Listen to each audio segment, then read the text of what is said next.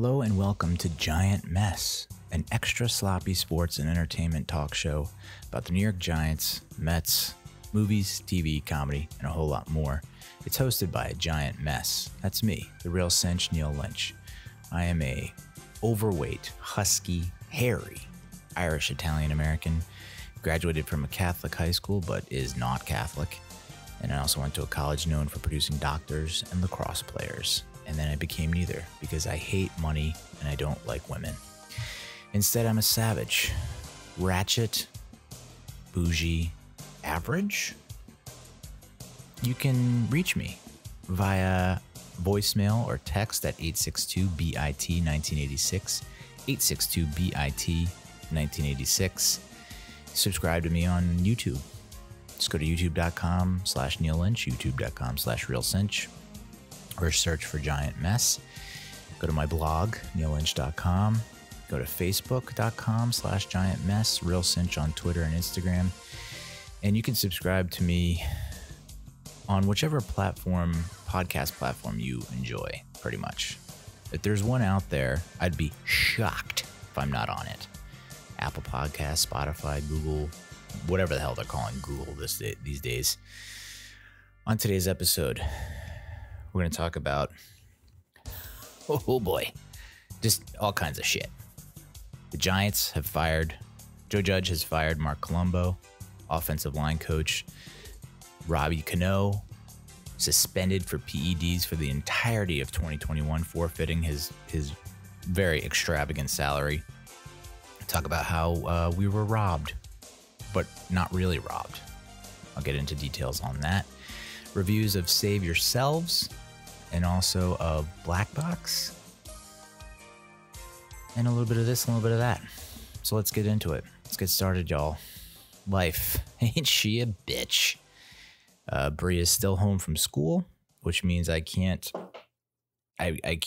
do anything that I want to do, which I know most parents are like, duh, that's obvious. You should know that by now. Your hopes and dreams crushed. Anything that you want to do, you can't be selfish anymore. Everything you do is for the baby, for the baby, for the baby, for the family, for the baby. So we've been watching, way, way too much TV. You know, I'm trying to break it up here and there, but like watching TV, 2 hours feels like 5 minutes. Playing with my daughter for 5 minutes feels like 2 hours. I don't know why that's happening with the space-time continuum, but it needs to stop. We need to tinker with the space-time continuum to figure out how to avoid that, because I play with her and I feel like we played all damn day, and I look up and it's 15 minutes. Like, come on. Watching a lot of Paw Patrol. It's that song is just ingrained in my head. It's ingrained. And what's standing out to me is that there's never like a puppy revolution, you know? There's never like a puppy work stoppage or strike, which I believe there should be. You know, you think about income inequality and the wage gap. Not to make light of it, but these pups are saving lives. They've saved that mare, both mares, probably 1 million times by now. And what do they get as compensation? Pup treats. Oh, we get little pup treats. It seems like an abuse for sure. So PETA, like, where are you at, dude? I mean, come on. Also, Ryder just like ordering them to do whatever. It's like, Ryder, I got a feel for Ryder though. Like the only calls he gets, it's never anyone checking in. It's never like, hey Ryder, how you been, bud? What's your day like? Your stress okay? Anxiety? No, it's always the mayor or that Captain Trubo, whatever the hell his name is, that has like alliteration problems. She's like, Ryder, need your help. And it's just like, yeah, I'm doing fine. How are you? You know, a friend in need is a pest. PJ Masks, we're trying to mix that in a little bit as well. Like I said with PJ Masks, it's just like shit goes down in the day. Crimes are happening during the day. And they're like, but they put their fists into the middle and then they say, into the night to save the day. And then there's like a time lapse to night. So they have to wait. So crimes could be going up going on like nonstop during the day, but they only can attack it at night. They can only battle crime, fight crime at night. So if you're Romeo, if you're Luna Girl, if you're any of those people, just fucking go hog wild during the day and just hole up somewhere at night. Motel 6, somewhere. Get off the grid, my man. Seems very easy to defeat the PJ Masks, in my opinion. And then we're watching Peppa Pig. My God, if you want to slip into the calm of a nap or just have an early bedtime, slip on some Peppa Pigs. Oh my God. It's just so soothing. Whereas Paw Patrol is like, go, go, go, go, go, go, go. PJ Masks is like, don't sleep. Fight crime during the night when you're supposed to be sleeping. Peppa Pig is like, hello. We're going to see Grandma, Grammy, and Grandpa. And they're going to bake cookies. And then we're going to drink some milk. And then we're going to listen to stories. It's just like, it just Peppa Pig just laying your head down to rest. Simply stunning. Man, last Friday the 13th, it was a scary one, but we stayed up till 4 a.m. Yeah. Who says we still got it? We still got it. Okay. Still got it. I had 2 to 3 stiff cocks, little teats and sode. And then we mixed in some Bud Light Platinum seltzers and Kona Island Brewery hard seltzers because we're trying to be on a budget. We're trying to keep the booze spending, kind of wrangle it in a little bit.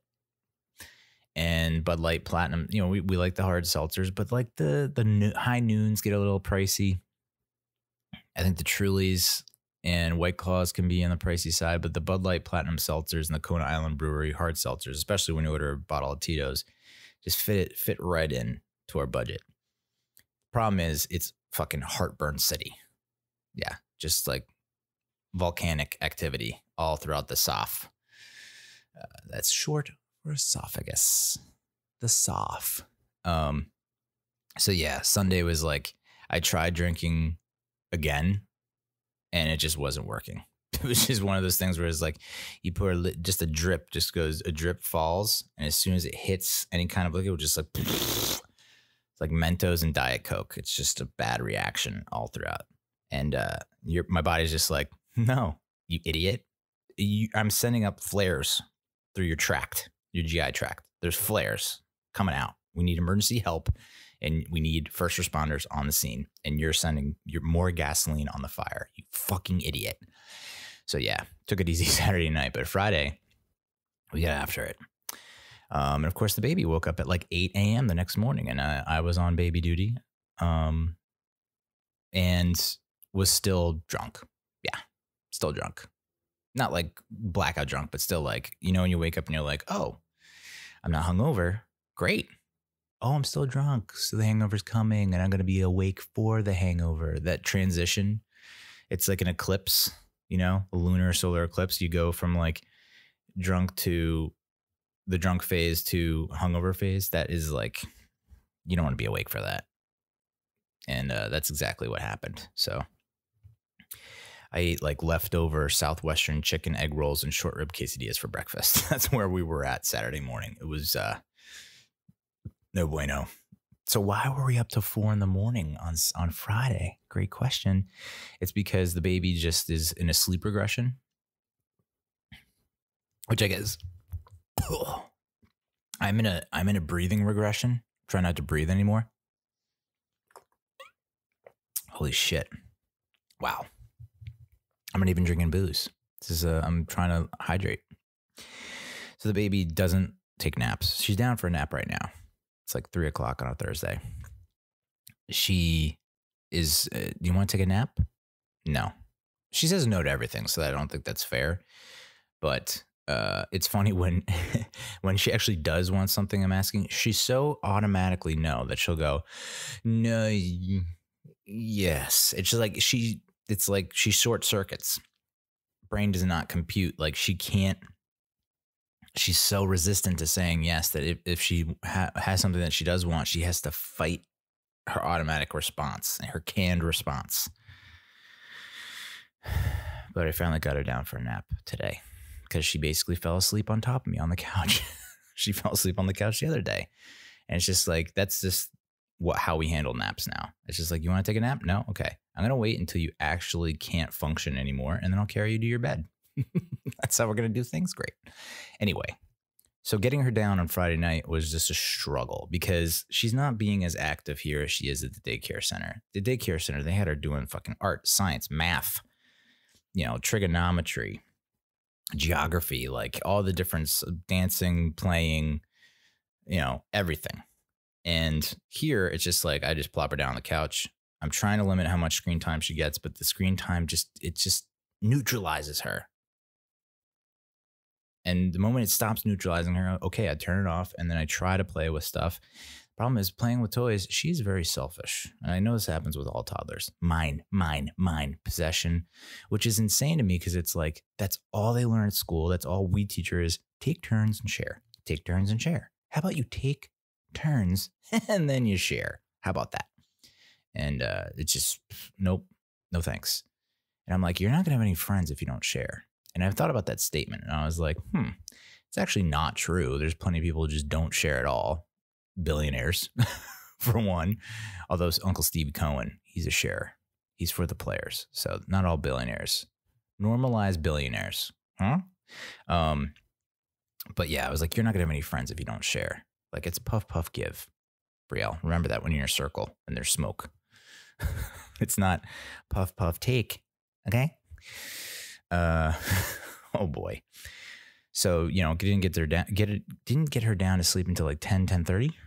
And it was like, we read her, you get the bath going. So that's supposed to like calm her down. We had soothing chill pop on Spotify, that playlist going. And then you have like read her 1,000 books and then sang her 1,000 songs. And it was still like, no. So I think eventually, and I don't know if this happened Friday or maybe it happened Saturday, we just took the mattress out of the crib. That's right. The crib, R.I.P. R.I.P. R.I.P. The crib is donezo. The mattress, the first night we put it on the floor. So she's sleeping on the mattress on the floor. And it's like she's completely changed woman when it comes to bedtime. It's like, and eventually we took the rail off the crib. So now it converts into a toddler bed. And so now the mattress is in the toddler bed instead of a crib. But it's amazing the mindset shift that happens there. Because she's like, I'm a big girl now. Like, it just hits her like, okay, now I'm running with the big boys. Just went from a girl to a woman. All right. This, period's going to be piece of cake. So, but the naps are just not coming. We just have to wait until she just conks out. Just like, powers down. So, finally get her down 10:30. And then there's that half an hour to an hour period where it's like, trying to watch a movie with your significant other is just like, it's just fucking impossible these days. It's just impossible. So I was like, hey, I'm going to rent this because you have decision fatigue because work is killing you. And I'm not great at making selections, but I've done a lot of research in my downtime to avoid situations like this. So we're going to watch this. So we watched Save Yourselves. And then that wrapped up around probably 12:30 in the morning. And we're like, not tired because we haven't had enough us time. It was just like all focused on the kid, which happens. It's like you don't have enough you time. You feel like you need to do more or want more that you can do without the kid. And so we watched a bunch of SNL monologues like Dave Chappelle, Bill Burr, John Mulaney, Issa Rae, Chris Rock, and Adele, which Adele looks almost completely different now. She almost looks kind of like Katy Perry a little bit, but then it morphed into like an Adele jam session where I'm like, Set Fire to the Rain is her number one. She's like, no, oh, hello. And I was like, you put on Set Fire to the Rain. And yeah. So late night debate on Adele jams. And then, I'm getting into the cooking spirit, making a lot more, baking, creating, cooking, trying to do that, trying to emphasize, like, it's going to be the winter of the slow cooker. That thing is just so nice to use. You dump in your proteins, you dump in your sauce, you set it, and you fucking forget it. And 4 hours later, boom, you got a whole meal, and it tastes phenomenal because it's slow cooked. That's what the Italians say. I think they say. I mean, that's what my great grandmother used to say. It's like, it takes time. It takes time. You can't rush it. You can't rush perfection. It's like, okay, great. And so I made some honey barbecue garlic chicken. Yeah, there were a bunch of chicken breasts in there. Sweet baby Ray's sauce is the boss. Dump that in there, throw in some chicken broth, mix that around. I didn't need to put in garlic, extra garlic, because the Montreal steak seasoning, I threw that in there. That has garlic in it, but I put in the extra garlic, so maybe that contributed to Heartburn City. I don't know. But came out, and by the time the second hour comes around, it's soft enough that you can just kind of break it up and shred it in the slow cooker. And then and then you have like barbecue shredded chicken for the rest of your week. We've been making quesadillas, sandwiches. I just had a fucking burrito. So good. I did it again. It's like, if it ain't broke, don't fix it. You know, I'm sure we'll get tired of it, but like, this is the week of the honey barbecue garlic chicken. And then I baked banana bread. Yeah, your boy is a baker. Not a touchdown maker, but a baker. And it's surprisingly easy. Yeah, a lot of this stuff, it sounds intimidating. But if you have all the ingredients and you don't have to go out to the store, like if you have all the ingredients or you have substitutes for the ingredients, it's like you just mix it all together, throw it in a pan, throw it in the oven. Boom. You know, just make sure you don't fuck up the ratios. Now, the substitutes can be a bit of an issue. Like for this banana bread, I threw in some chocolate chips because why not? And we didn't really have 3 of the brown bananas because you're supposed to let it brown as much as possible. Because that's all that our daughter does. Like, nana, yeah, a banana, okay. She peels it and she'll be like, so happy she's got a full-on adult-sized banana, and she'll take a bite and then throw it on the counter and walk away. It's just like, can they make mini bananas? So we have all these leftover bananas that she doesn't eat, and let them brown. There's a little less than 3. You're supposed to be 3. Throw that in there, but we didn't have any butter, so we've been using coconut oil. We didn't have any grease for the pan, so we used coconut oil. And I think the problem with coconut oil is it just dries everything out too quickly. Like, the banana bread came out pretty decent. It's not bad. But I like, you know, I'm going to drop the M word. So cover your earmuffs if you got them. Moist. I like it moist. Sorry. Everyone who's offended. I like it moist. I'm a moist guy. Soggy, sopping wet. I like liquids. Bathe me in moist. I like to soak. Shout out BYU. But yeah, it's a little on the dry side, but it's still the chocolate chips. You can't really taste the banana, but it's good. If you put like a little, maybe a frosting on it, I don't know. If you threw a little something else on it, we have some pumpkin butter, maybe throw that on there. I put some pumpkin spice in. Fuck it. Instead of like brown sugar or dark brown sugar, I used coconut sugar, which is apparently a thing. So I don't know if that affected how dry it is. But so far the wife likes it, and that's all I care about. Yeah. So Monday, my mom has got me like 8 days. It was like Hanukkah for me for my birthday last week. My mom got me so many fucking gifts, and she got me this shirt that, if you're watching the video, Best of 1980 mixtape. See if I get. Whoop. And then 2 more shirts. One was like vintage 1980 original parts, and I was like, that's not entirely true. And then I got something about founded in 1980, authentic or something like that. So original parts, I actually have a cadaver's ACL in my left knee, so I'm not all original. I know. You feel duped, and you should, and I apologize. I'm not 100% real, y'all. It's not 100% me. So you want to cancel? Cancel. I'm already canceled, so ain't no thing. Sunday I did get to sleep in a bit, which is nice. And made some chocolate chip banana protein pancakes. If you're noticing a theme here, I'm big on peanut butter, chocolate, and banana. You throw those three together, I'm going to take it every time. That's my Earth, Wind, and Fire. That's my Brandon Jacobs, Ahmed Bradshaw, Derek Ward. You know, that's my trio right there. The Holy Trinity. Chocolate chips, bananas, protein. No, not protein, dude. Peanut butter. I didn't mix any peanut butter in here. Although, I guess I probably should have. But it was great. It was amazing. I've been wanting to make protein pancakes for as long as I've been seeing Cassandra. So it's been, like 7 years.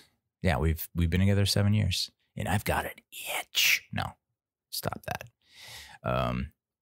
And then we celebrated the Giants' win over the Eagles with some COVID testing. Got tested for the old COVID. Because Bree had because I have a cough, if you didn't pick that up in your earbuds. And Bree has had a little bit of a runny nose, which is a symptom. Which, by the way, fucking everything apparently is a coronavirus symptom. So it's like, if you have any symptoms, it's like, well, everything is a symptom. Memory loss. I lose memories all the time. Rash. Brie has a rash. You know, it's just like all this shit that just doesn't coincide with any other sickness. Like other sicknesses, you have the 2 or 3 symptoms.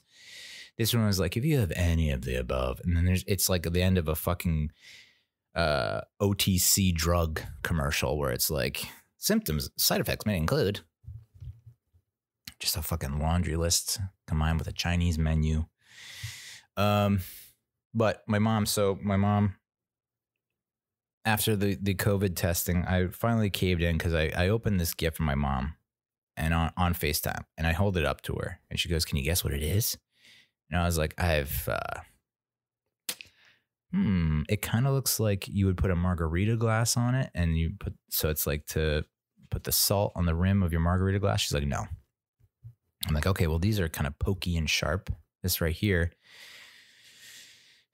Do you scrape like the bottom of your boot, like to knock something off your boot after you've been outside? Because it's going to get snowy. It's going to get messy. She's like, sort of. And I'm like, okay, so scrape. That's part of it. And so we couldn't figure it out last weekend. And then Monday I was like, I caved in and I decided to do a Google search. I'm like, I'm just going to describe this. Blue cone scrape.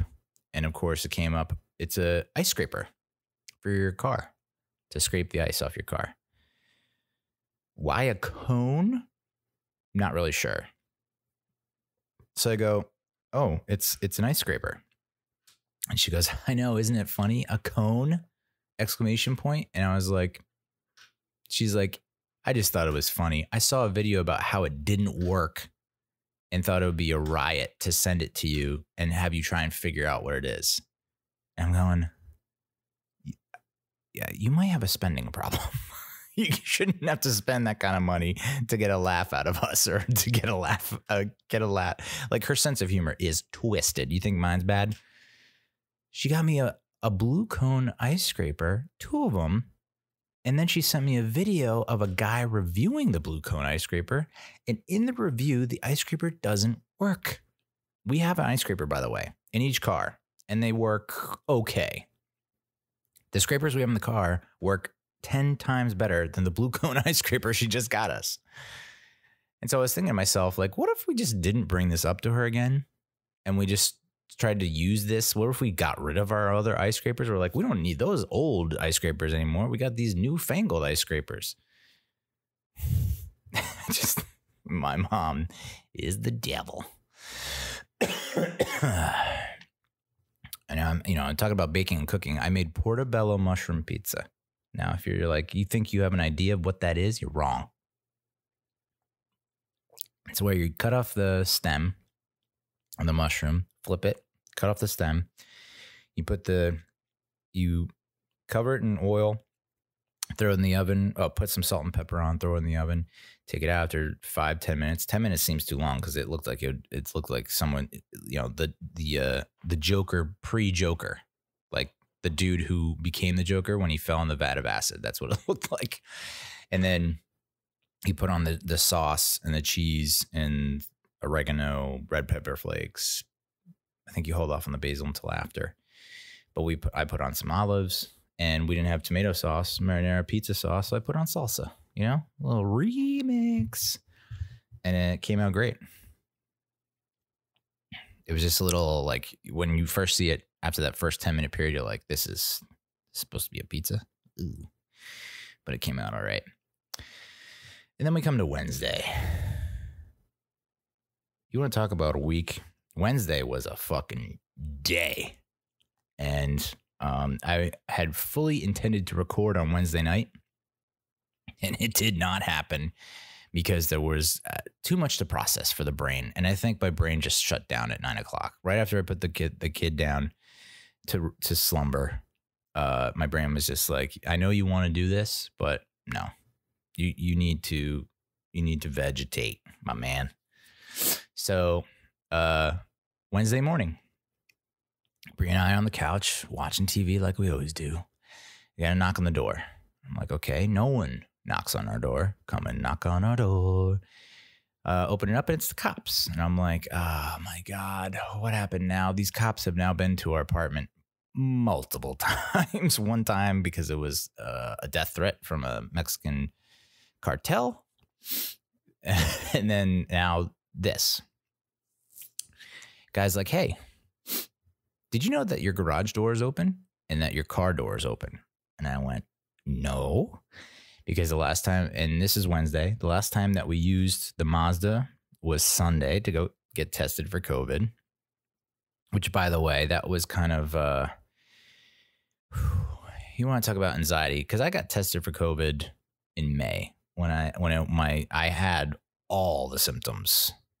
You know, you name it, I got it. Check the box. And that was like, you know, it looked like it out of a friggin' Spielberg apocalypse movie, like a line of cars and these people in hazmat suits and scientists and, you know, computers and all this other shit. And they jammed like a fucking jousting stick, a pugilist, whatever the fuck that's called, all the way up my head, through my nostril, into my brain. And it hurt like hell for 10 seconds. And I'm like, when we went to go test it for COVID on Sunday, I was like, are they going to do that to Brielle? Like, granted, they won't need a long Q-tip, but they'll need like a normal Q-tip. But at the same time, they're not going to like touch her brain or anything. Like, she's going to fucking flip out and never want to see a doctor again. As it stands currently, she doesn't want to see doctors anyway. Like, we got in that room. So the wait was pretty long. I want to say like an hour.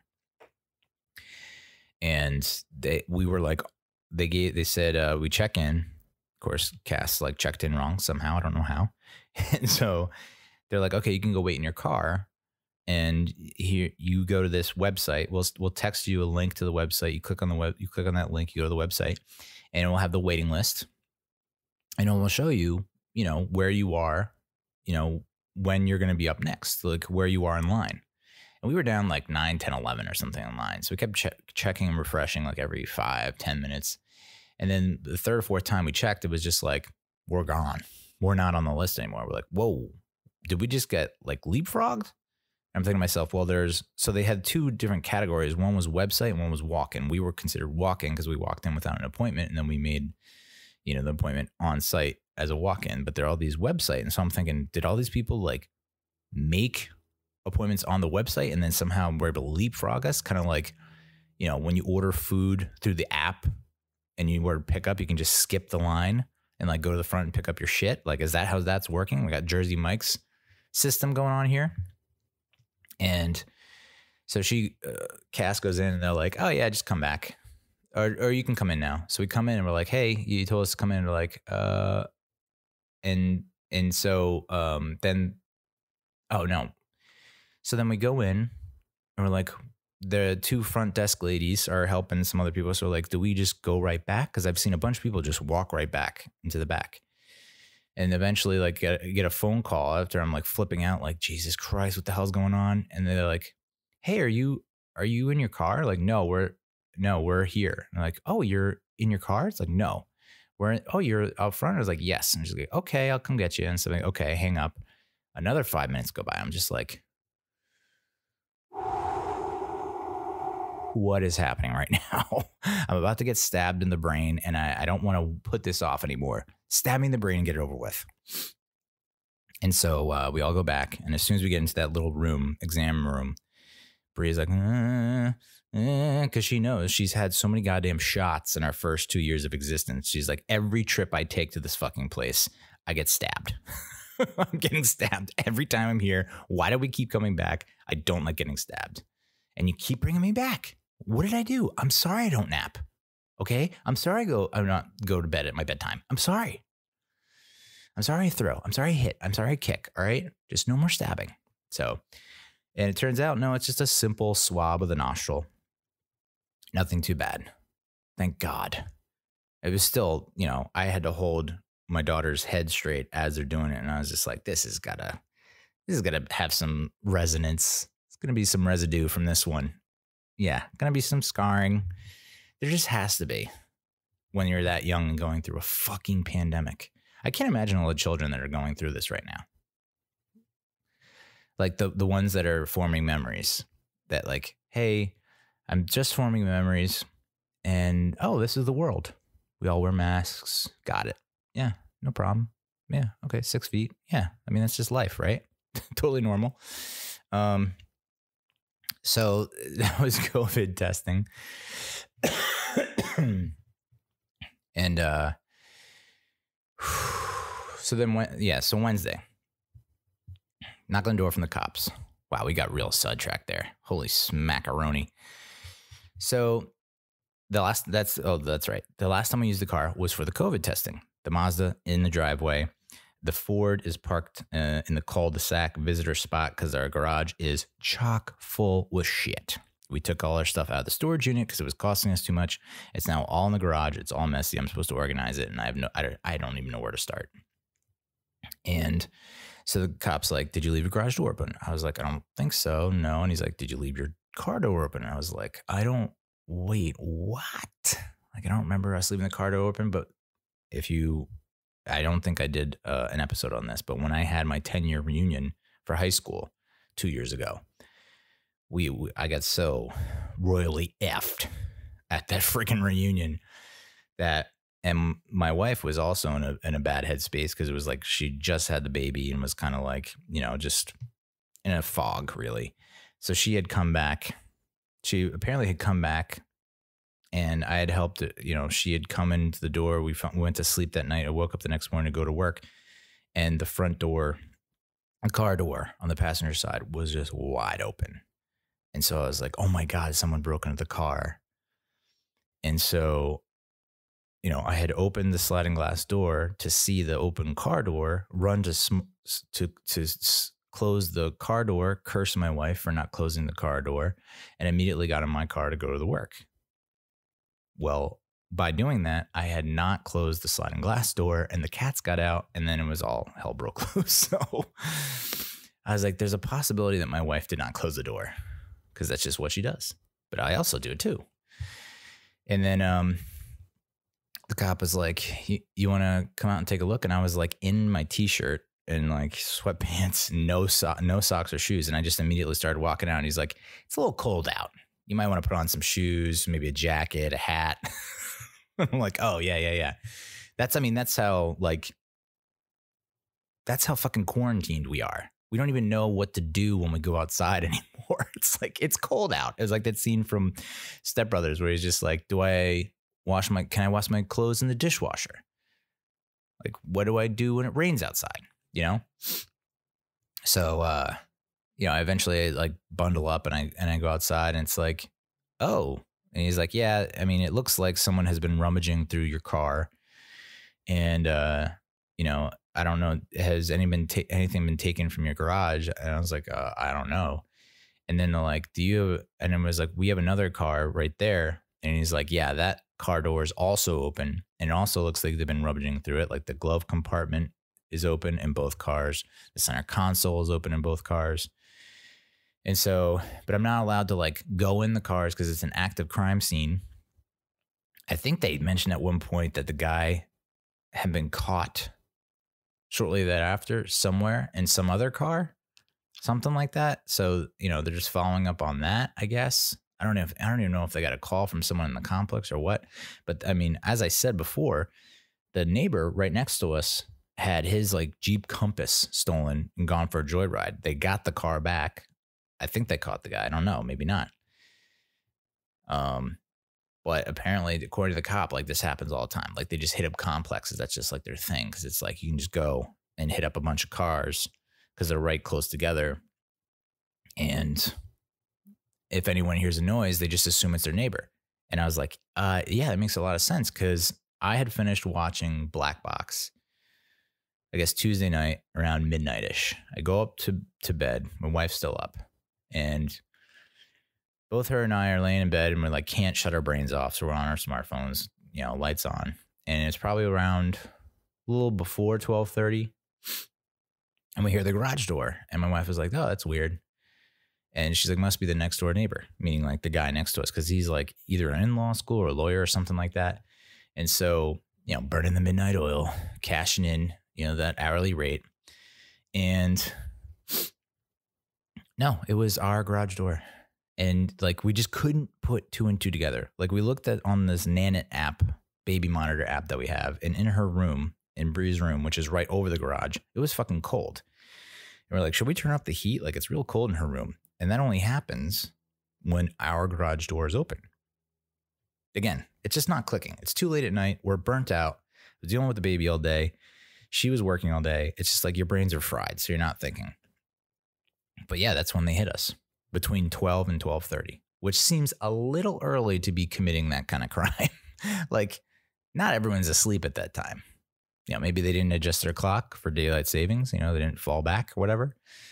But holy shit. And the fact that our door,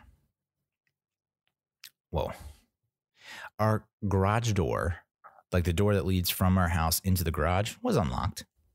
So they could have very easily, because they were able to get into our Mazda, the garage door opener is in the Mazda, boop, click that, garage door opens. They could have come through the garage because there's still a path. It's not like completely unwalkable. And then they could have just entered through that door.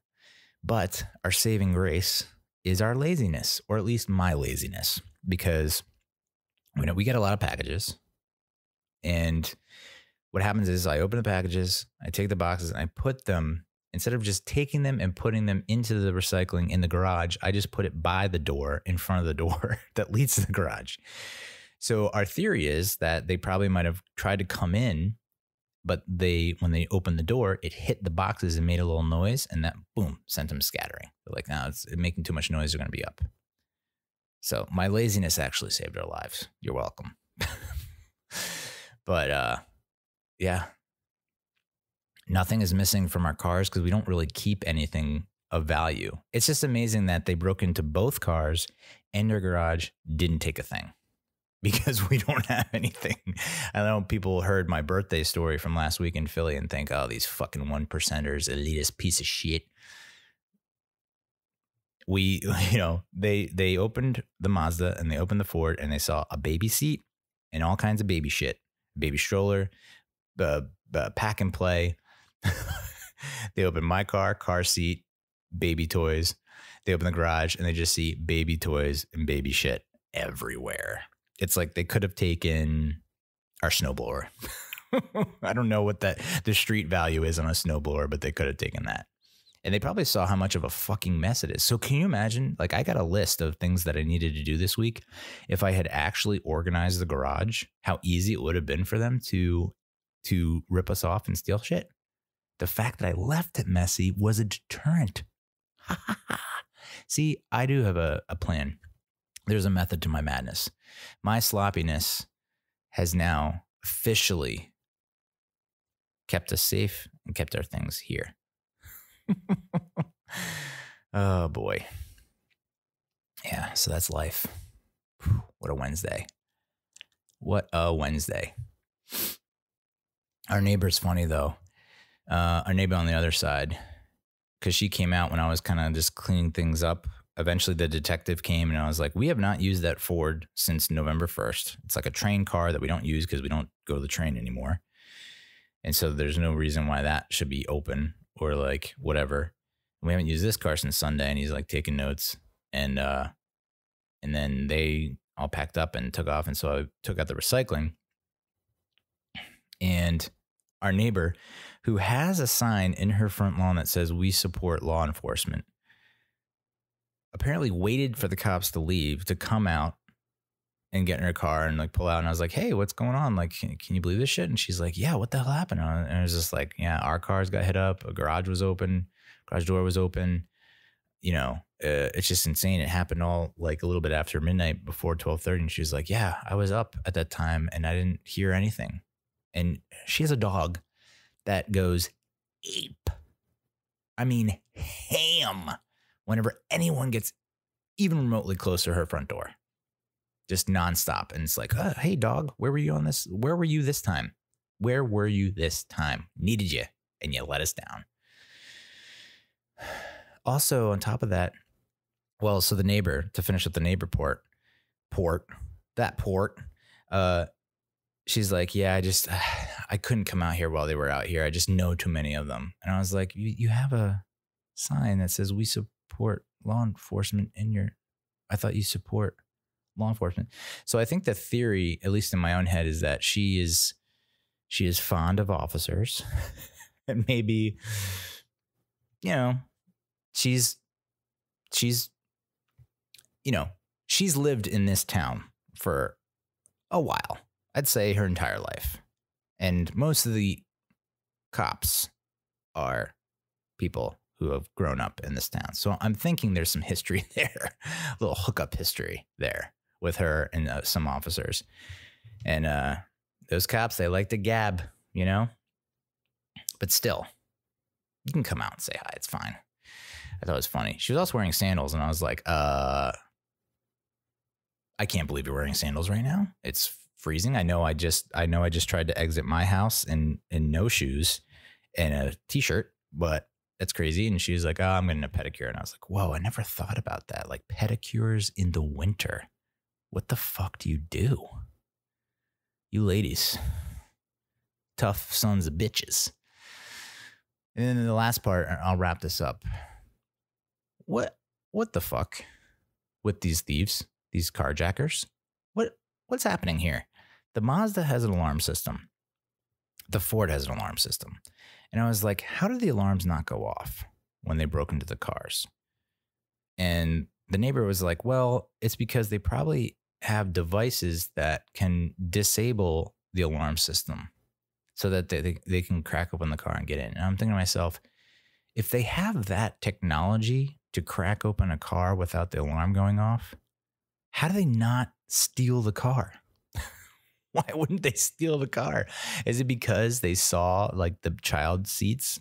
I'm convinced that these are like robbers with hearts of gold. I think it's a robber with a heart of gold, basically. I think a robber comes in and they have a code of ethics, right? They have their code and they say to themselves, they open shit up and they're like, car seat, you can't do it. Their parents, who can't do it. They open up the garage, yeah, I got the baby's toys, you can't do it. That's one theory. And the other theory is like, if they have a device to crack open the car, why not steal the car? What are you looking for of value in the car? Who leaves valuable shit in their car? I guess sunglasses? My mom goes, they're probably looking for money or drugs. And I was like, all right, second and thirdly and fourthly of all, who the hell just has drugs in their car? Recipe for disaster. So who knows? Who knows what they wanted? Maybe they were sending us a sign. But for the record now, Mexican cartel death threat, severed rabbit head on porch, break-in attempt. So this area, very interesting. This complex is just like teeming with possibilities of crime. Meanwhile, we invited crime to our house in Wayne. I mean, like I said, left the car door open to the Mazda one night, left the barn door to the basement and the basement door open for like 2 days in a row. You know, we just left everything open and no one would come in. No one would do anything because it's the burbs, I guess. And it's like people are more like, you can't just randomly walk from house to house trying to rob shit, you know, unless it's like a Home Alone situation where it's like, you do your prep work, dress up like a cop, and ask the family, hey, got any plans for the holidays? Yeah, so that's that. I'm sure they're like 2 years, 3 years down the road, we'll be like, hey, where's the plunger? Like, it's just like something random will have been taken. It's almost like the John Mulaney bit from his stand-up comedy act where he's like, we went to a party as teens, and this one kid confessed to me that he would take one picture from a bedroom of each house party that he went to, because like the people would be something that they would miss forever, something like some sadistic shit. It's like maybe these robbers are on that kind of tip. But it's Home Alone season. Lock your doors, hide your kids, hide your wife. So that's life. Holy shit. Been watching some Hoops on Netflix. Love that show. It's just like doesn't give a fuck, and I could listen to Jake Johnson like lose his shit on loop every day, all day for the rest of my life, and I'd be happy. So good. All right, so that's TV. That's my recommendation for TV. Watch Hoops, okay, on Netflix. Jake Johnson, about the son of a former pro basketball player who becomes a high school basketball coach. He's separated from his wife, and he's kind of trying to get back together with her, but the wife is dating one of his best friends, and yeah, it's just a good old time. Holy moly. All right, so let's talk movies. We have Save Yourselves, which I mentioned. Rated R, hour 33 minutes. Sci-fi comedy, came out on streaming services, I believe, October 2nd of this year, 2020. The synopsis: a young Brooklyn couple heads to an upstate cabin to unplug from their phones and reconnect with each other. Blissfully unaware of their surroundings, they are left to their own devices as the planet falls under attack. It's directed by Alex Houston Fisher and Eleanor Wilson. Also written by Alex Houston Fisher and Eleanor Wilson. They don't have any really major big time credits to speak of, but it feels like this is, we've talked about a couple movies where it just feels like a great stepping stone to something bigger and just better. Not to say that this was bad, but like with a little more budget, who knows where it could have gone. So like The Vast of Night is another one that comes to mind. There was another one that we reviewed that I thought was going to be like, okay, this is very promising feature debut. They've got a bright future ahead. And I think you could say the same for this duo, Alex Fisher and Eleanor Wilson. The cast, Sunita Mani. So not a household name, but you would recognize the face. She plays Sue in this movie. She was Artie in Glow. Because the whole time I'm looking at her, I'm like, that's how my brain works. I see a face that I somewhat recognize, and I can't focus on any of the dialogue, anything, until I figure out where's this person from. Like, we've been watching Bolt. The baby is into Bolt now. That movie from 2008 where John Travolta plays like a dog that plays a super dog who whatever, and he encounters the 3 pigeons in New York, and the pigeons are like, this is gonna kill me. I'm trying to remember where he's from. And then like the bus with the Bolt advertisement on the side pulls up behind Bolt, and they like still can't figure it out. Another bus with a Bolt advertisement. I was finding that's like me like looking at Sue for the first like half hour of this movie, and then eventually I was just like, I gotta shake this off because I'm missing key plot points. So she was Artie in Glow. She was Trenton in Mr. Robot. She's in those Geico commercials where it's like the sign guy at home, and she's like the girlfriend, I guess, maybe the roommate. I don't know. Maybe they're not romantically involved. She was in Search Party, which I watched a few episodes of that on TBS, and I don't know. Maybe I have to give it another shot. She was also in The Good Place, and the music video for Turn Down for What? One of my favorite songs and music videos of all time. You can, wherever you put that on, I don't care if I'm at a fucking funeral, I'm getting jiggy with it. She had a great performance. John Reynolds as Jack. He was in Stranger Things, Search Party, Miracle Workers, and High Maintenance. Ben Sinclair's Raph. You also remember him from High Maintenance. It's that show about the weed dealer who in, I guess, Brooklyn. It was originally on Vimeo, and then it went to HBO. And then you have a bunch of other people. I mean, I'm not going to get into it. Although Amy Sedaris plays Jack's mom, it's just her voice, so you don't get to see her. But I was like, that voice sounds familiar, and then that took me out of the movie for another 5-10 minutes. The critics' consensus from Rotten Tomatoes: Save Yourselves doesn't do anything unexpected with its one joke premise, but fortunately, that one joke turns out to be consistently funny anyway. And I remember reading that initially, and I was like, I don't know if I'm in the mood for like one joke told a million different ways. And even though I understand what they're saying with that sentiment, it didn't feel that way. It didn't feel repetitive or monotonous. Like, okay, you said that already. Okay, you said that already. It really didn't feel that way. So I think that the way that they pulled it off, I don't know that it was just a one note, one joke type movie. Because in my mind, I was thinking, are all the jokes going to revolve around the aliens? Because as you find out, spoiler, the aliens are like these poof-like creatures. I mean, it's in the trailer, so it's like I'm not spoiling anything. So I'm like, oh, is that going to be the fucking joke? That these terrifying aliens are like these cute poofs? Is that the joke? And it turns out, no, that's not the joke. It's mostly a joke about, I guess you would say millennials, but like one of the, the younger-ish generations that are now getting older and now trying to transition from post-college life into marriage and kids and, responsibility, house, car, all that stuff. And which is a little more, I mean, you're talking about an entire generation. I don't think that's one joke. I think there's plenty of jokes that can be made at their expense. I guess I'm an elder millennial because there's like this 2-year crossover period, maybe like 2 to 4 year crossover period between Generation X and millennials. And I'm like right in the sweet spot.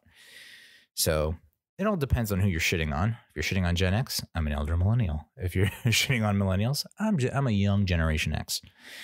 So, but yeah, I did not get that sense at all. Like, oh, they're telling this joke again. There's plenty of movies that do that, and it's just like, wow, this is the entire movie. But no, I didn't get that from this.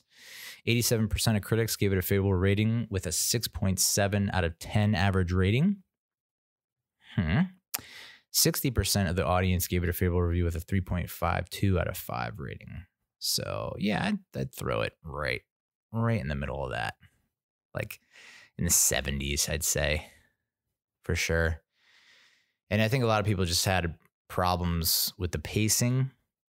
So the cons, I guess we'll talk about the cons. The pacing maybe a little slow for their taste, considering, it is advertised as kind of a end of the world apocalyptic alien invasion movie. And that's how it's marketed. But that's more of a plot driver. It's the impetus for the two leads, Jack and Sue, to grow, really. I mean, it's just a plot device. It's nothing more than that. I mean, it's trying to get them to out of their comfort zone and to be more open and vulnerable and transparent. And it's more of a rom-com relationship movie than it is, this end of the world apocalypse survival movie. So, maybe the trailer didn't do a good enough job of doing that. And maybe people felt betrayed because they were like, I want an alien invasion movie. That's funny. And it's like, this was. But, it was more about coming to terms with adulthood, maturity, your shortcomings, knowing that, a lot of what you were told maybe when you were a kid is not entirely true. And what you expected yourself to be, you're falling short of, that kind of thing.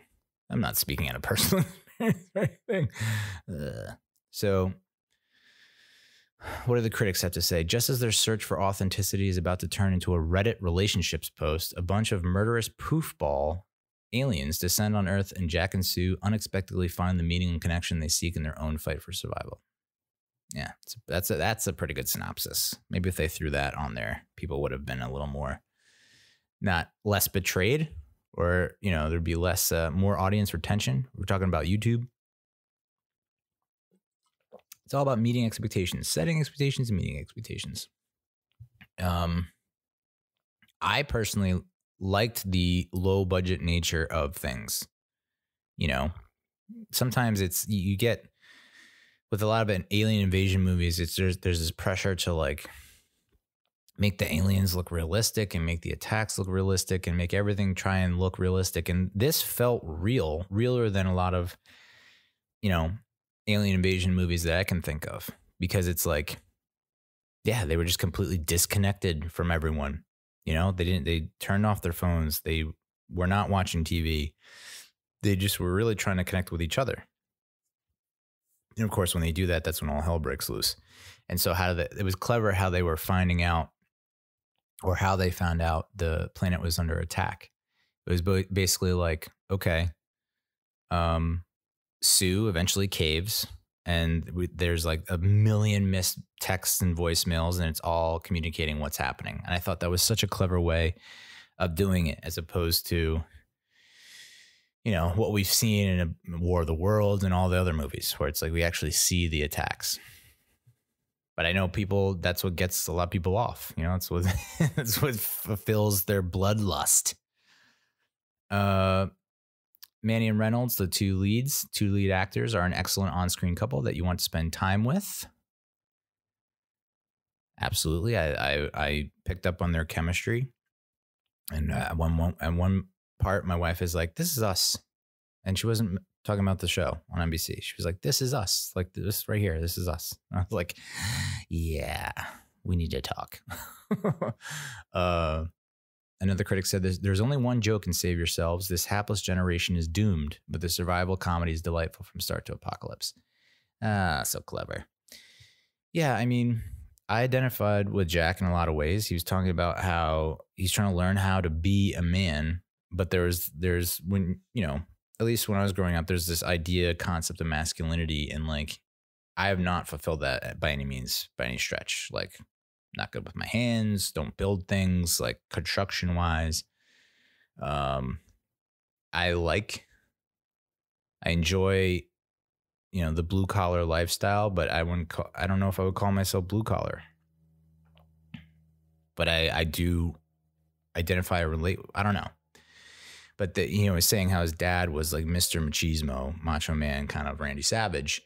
And his brothers were very into like this, like all things male, which I'm not saying I wasn't, I was, but in terms of like changing a tire and, you know, DIY bullshit where it's like, you know, you're fixing things around the house. I'm not wired that way. And I don't think my dad was wired that way either. I think it was like, you know, my dad was more prone to like, let's just watch football. I was like, all right, yeah, I'm good with that. You don't have to show me how to fish. Fishing, fuck. I'll just go to the market, get some sushi. So, yeah. I identify with Jack on that. And then, you know, Sue, I think Cass identified with her just because it was like, there's probably this burning desire to connect. And if you're not connecting the way you are, like, you start to entertain these listicles you find on the internet, like all these articles that you read trying to find answers online, and then you try to implement that into your life. I feel like that hit home. One critic said so now we're getting into trivia. This is the trivia section of the review. Information about the poofs is intentionally withheld as the writers thought it was more realistic for people to know very little about the invading aliens. What we do know is little more than speculation. And I thought that was excellent. That's awesome. Because there's always that one scene, expository scene, where it's like, this is what they look like, and this is how you kill them, and this and this and this. And it's just so like laid out for you that it feels a little too convenient. Whereas this, it's like, these are just puffs. They're like attracted to booze and alcohol, which they're able to put together on their own, which I thought was nice. Like, okay, the whiskey's gone. Our gasoline is gone. This sourdough reduction, whatever thing that he was trying to pull off is gone, which I guess yeast is like alcohol, right? Oh, what was our, yeah, what our friend said. Yeast, alcohol is yeast shitting out sugar. I mean, yum, yum, yum. Get in my tum. And then there's some spoiler trivia. So you can fast forward a little bit if you want. When Jack reaches to touch the pod in the woods, baby Jack does also. This was not in the script. The baby just did it on his own. I mean, yeah. The baby is also played by triplets, which I never understood, like, how do you get your baby into acting? I can understand, like, your 6 or 7-year-old is like, I want to act. And it's like, all right, we'll give it a shot. The baby, though? Like, how does the baby know? Like, if you have, I guess if you have twins or triplets, you just get a call or like an email from Hollywood being like, hey, a lot of money to be made off those twins, those triplets, those quintuplets, those identicals you got going on there. I assume. I don't know.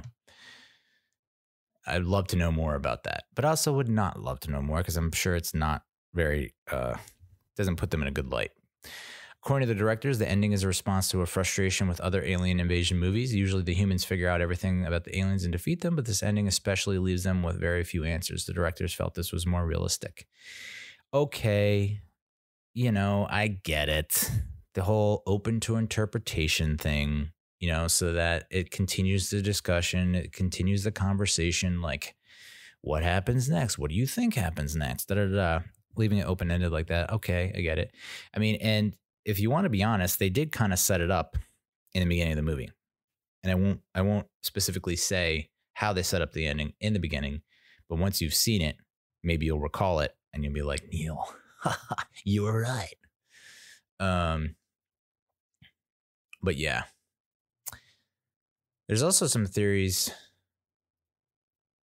So this is a spoiler theory. Baby Jack apparently has a history that doesn't appear in the film. According to the writers, directors, the people that Jack and Sue find him with are not his parents, but other people that found him earlier. He has been found several times and passed down like a lucky charm.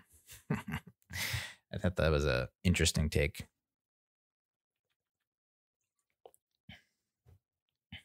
Yeah, because you look at that kid and you're like, you're too cute to be that kid of those two, that couple. Yeah, so that's Save Yourselves. As a thumbs up recommendation from me. Nice little date movie because it's even though I'm assuming that most, you know, it was a little bit of a tough sell for my wife because it's like it comes off as like this big budget action blockbuster from like the poster frame, the thumbnail, and then even the synopsis to a certain degree. But then, you know, you watch the trailer and I think once she realized it was more about relationships, she got a lot more into it. So. Good date movie, I guess you'd say. Let's talk about Black Box. Now, this is one of the 3 or 4 Blumhouse Pictures movies that are available on Amazon Prime.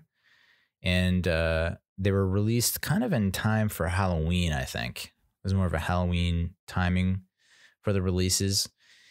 What's interesting here is, like, I've heard some stuff about The Lie. Now, there's an interesting twist in The Lie, I think. The KFC from Barstool was tweeting about it. I have not, but I ended up, you know, doing what I always do. I was like, all right, I'm not going based on whatever the fuck the IMDb rating is, or whatever the hell the stars are on Amazon Prime Video. Because to me, I've been burned by that before. Where it's like, holy shit, this has like 500 ratings of 4.5 stars. And you watch it and you're like, this is a piece of shit. So I don't go off that. So I went off Rotten Tomatoes and I was like, okay. It's got a fresh rating from critics. That doesn't mean a whole lot, but the audiences do like it. It's not rotten according to audiences. And so when both audience and critics line up on that, I'm like, all right, time to give it a shot. I looked at the other 3 and it's like one has good from critics. The other one's not rotten. One was both rotten. I was like, all right, let's just go Black Box and call it a day. So this is not rated. Hour and 40 minutes long. Horror mystery sci-fi came out October 6th. Synopsis is, after losing his wife and his memory in a car accident, a single father undergoes an agonizing experimental treatment that causes him to question who he really is. Ooh. And the cast, I don't know that there are too many names that you would recognize in the cast, but Felicia Rashad aka Claire Huxtable from The Cosby Show. Yeah, she's in it. I have not seen Felicia Rashad probably since The Cosby Show ended. And I've been wondering what the hell she's been up to, but apparently she's been doing, I checked out her IMDb. She's been staying active. She's also in Creed, which I forgot. I don't know if she's in the first Creed, but she's in Creed 2, and then I guess Creed 3 is in the works, and she'll be in that as well. As Marianne Creed, which, yeah. Yeah, because she was, yeah. Was she in, yeah, she was in the previous Rockies as Apollo's wife, right? Maybe? I don't know. And you don't recognize this name, but there are two other actors I want to call out. Because Mahmoud Ati butchered it. Plays Nolan, who's like the male lead. He's from The Get Down, Patty Cakes. He was the kind of like emo, heavy metal, alt punk character in Patty Cakes. Have you ever seen that? I mean, you don't. That's not. I don't know. I wouldn't recommend it. There's some good performances in it, but it's just kind of like, I didn't need to watch it. And then he's going to be in the Jurassic World Dominion sequel, which I don't even know when the hell that's coming out. I think it was supposed to come out this past summer, right? No, next summer. Felicia Rashad is Lillian, the doctor. And then Tosin Morahunaf. Oh boy. Tosin Morahafolo. No way. That's no. Morafolo. Nope. Plays Gary, who's Nolan's brother. Tosin has been in The Shy and Black Lightning. So, and I guess Mamadou Ati was in something else too. He might have been in Flash, something like that. What's interesting about this movie is it's not from Blumhouse, like film production company, which I thought was interesting. It's from the Blumhouse television production unit, even though it's a movie. So my thought was, I guess the thinking there is like it was supposed to be developed into all of these movies that hit Amazon Prime were supposed to be like pilots for a series, maybe?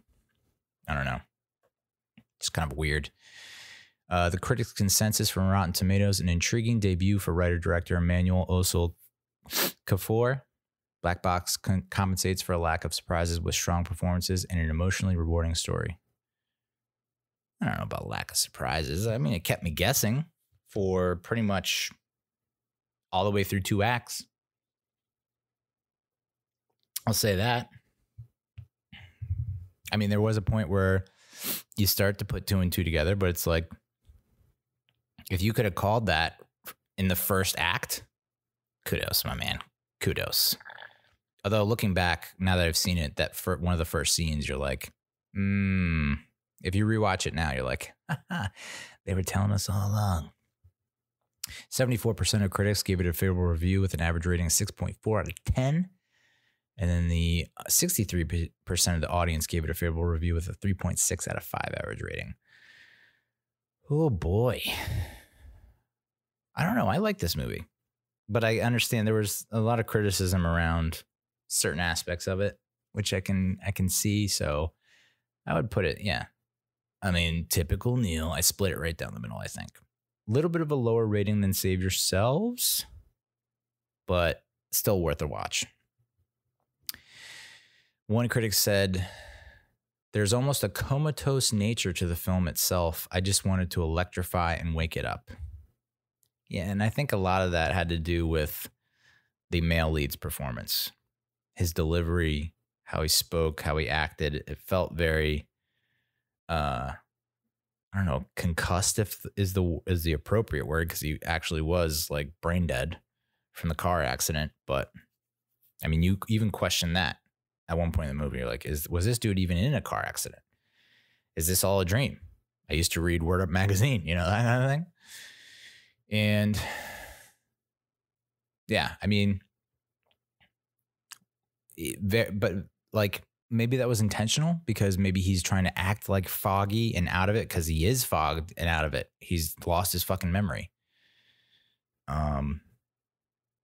So yeah, he is kind of sleepwalking through life because he shouldn't be alive. He was brain dead. So it's got to take a toll on you. But I guess these critics, man, they out here hating.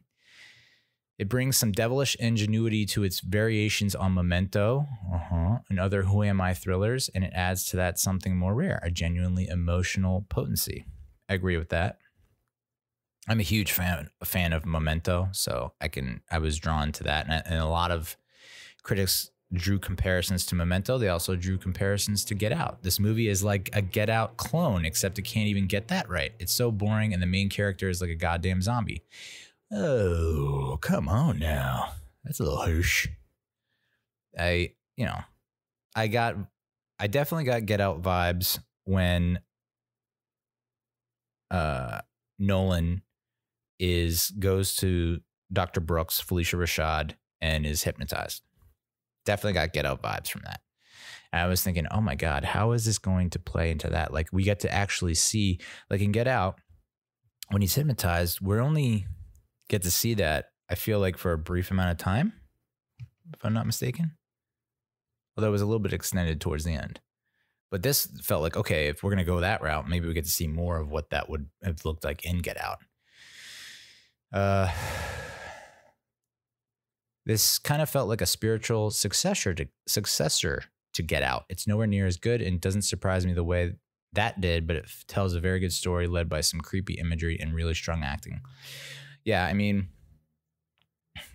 okay, it's not on Get Out's level, but it still kept me tuned in, and I want to see it through to the end. And the creepy imagery, yeah. I mean, it was mostly just the fucking thing that crawls out with the bone crunching. I mean, it was just like, dude, the bone crunching. Let me tell you about bone crunching. I was walking the other night, Tuesday night. I was hurriedly walking from the living room to the kitchen, and somehow, I don't even know how this is possible, completely full-on Graham Ganode the corner of the island. Just like kicked it full force in my bare feet. And I was like, I just broke my foot. Like it took me a good 10 minutes to fucking cool down. Cause I was just like, it's like that when Peter falls and bumps his knee and he's holding his knee. He's like, oh, that was me, except it was my toe. I thought I broke it. It's the worst I've ever stubbed my toe. Next morning I woke up and it was just like, it looked like Mike Tyson, had knocked it out. It was just like, oof. It was just a one toe too. Looked like it was just purple and swollen. It was disgusting. I've taken a picture of it and I'm tempted to send it out just to see how many people will unfollow me. But yeah, the bone crunching creature that keeps popping up everywhere. Boo. It was reminiscent of, I want to say, The Ring or The Grudge. I think it was The Ring. It has the feel of Get Out to it, for sure. The story itself is interesting enough to keep you intrigued, though the writing lets it down at times, and the bone crunching is a put off after you figure out what's happening. Okay. There is enough about it to keep you hooked once you've experienced the twist, and you'll be pleased you carried on until the end.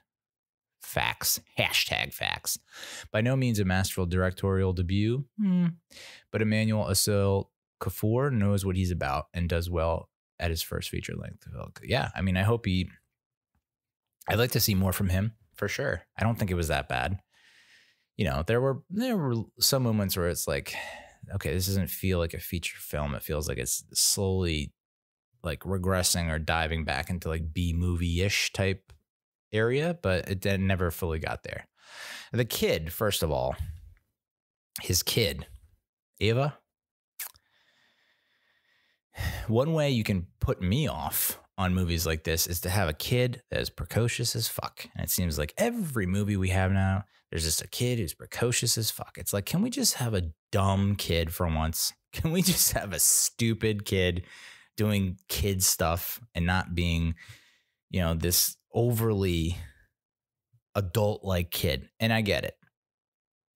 The car accident left her without the mother. The mother was kind of like kept them all together and kept the house in tip-top shape, and the dad has lost his memory, so he's not contributing and he's not making dinner and picking her up, and so she has to become an adult and is forced to grow beyond her years. I get it. But it doesn't mean you have to make her sound like a fucking Harvard professor, dude. She can still act and say things like a kid, but still do adult things just in a kid way. Can you just pump the brakes on that? I get so upset. That happens in commercials a lot, where it's like the fucking commercials where it's like, well, you could save 15% and cut. All right, kid. You don't even know what an STD feels like. That was one of my jokes in stand-up, and it never hit. And you can see why. So I would say I haven't seen the other Blumhouse productions. Nocturne, I think it was the other one. The Lie. And there was one more. I think it was like Evil Eye was the third one. It was the other three. The Lie, just because of what everyone's saying, is like, maybe it's just worth, watching, knowing that's going to suck, but it's going to be so ridiculous, the twist, that it might be worth like checking out when you got nothing else to do. Nocturne and even Evil Eye I haven't heard much about, but yeah, so that's Black Box. Give it a shot. I loved it. I'll say it. I really liked it. I won't say I loved it. I'm sorry. I take it back. So that's movies. All right, let's talk Giants. Our New York Football Giants have done it, folks. They've broken the curse. First win against the Eagles since 2016. And I said it last week. This is a huge game. And if it's a win, it's not just the most important win for Joe Judge or Daniel Jones. This is a big win for the franchise. This, in my mind, not to overstate it or anything, but this is a turning point for the franchise.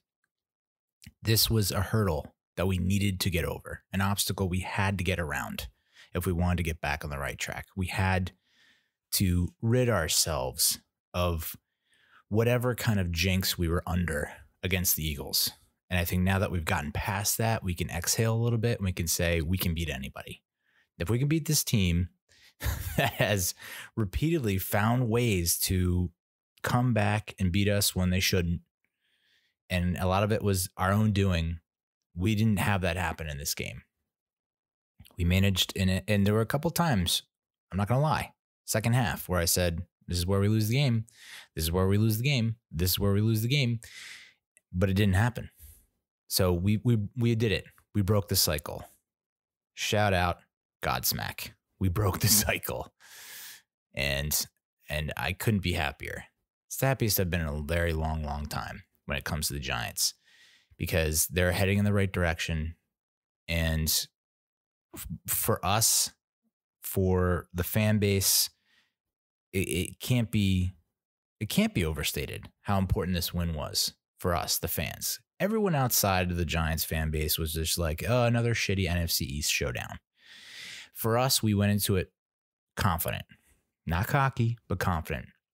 We stuck it to the Eagles the first time go around, probably should have won that game, but it was yet again coming down to errors, mental mistakes, little things, plays here and there, allowing the Eagles to get back in the game.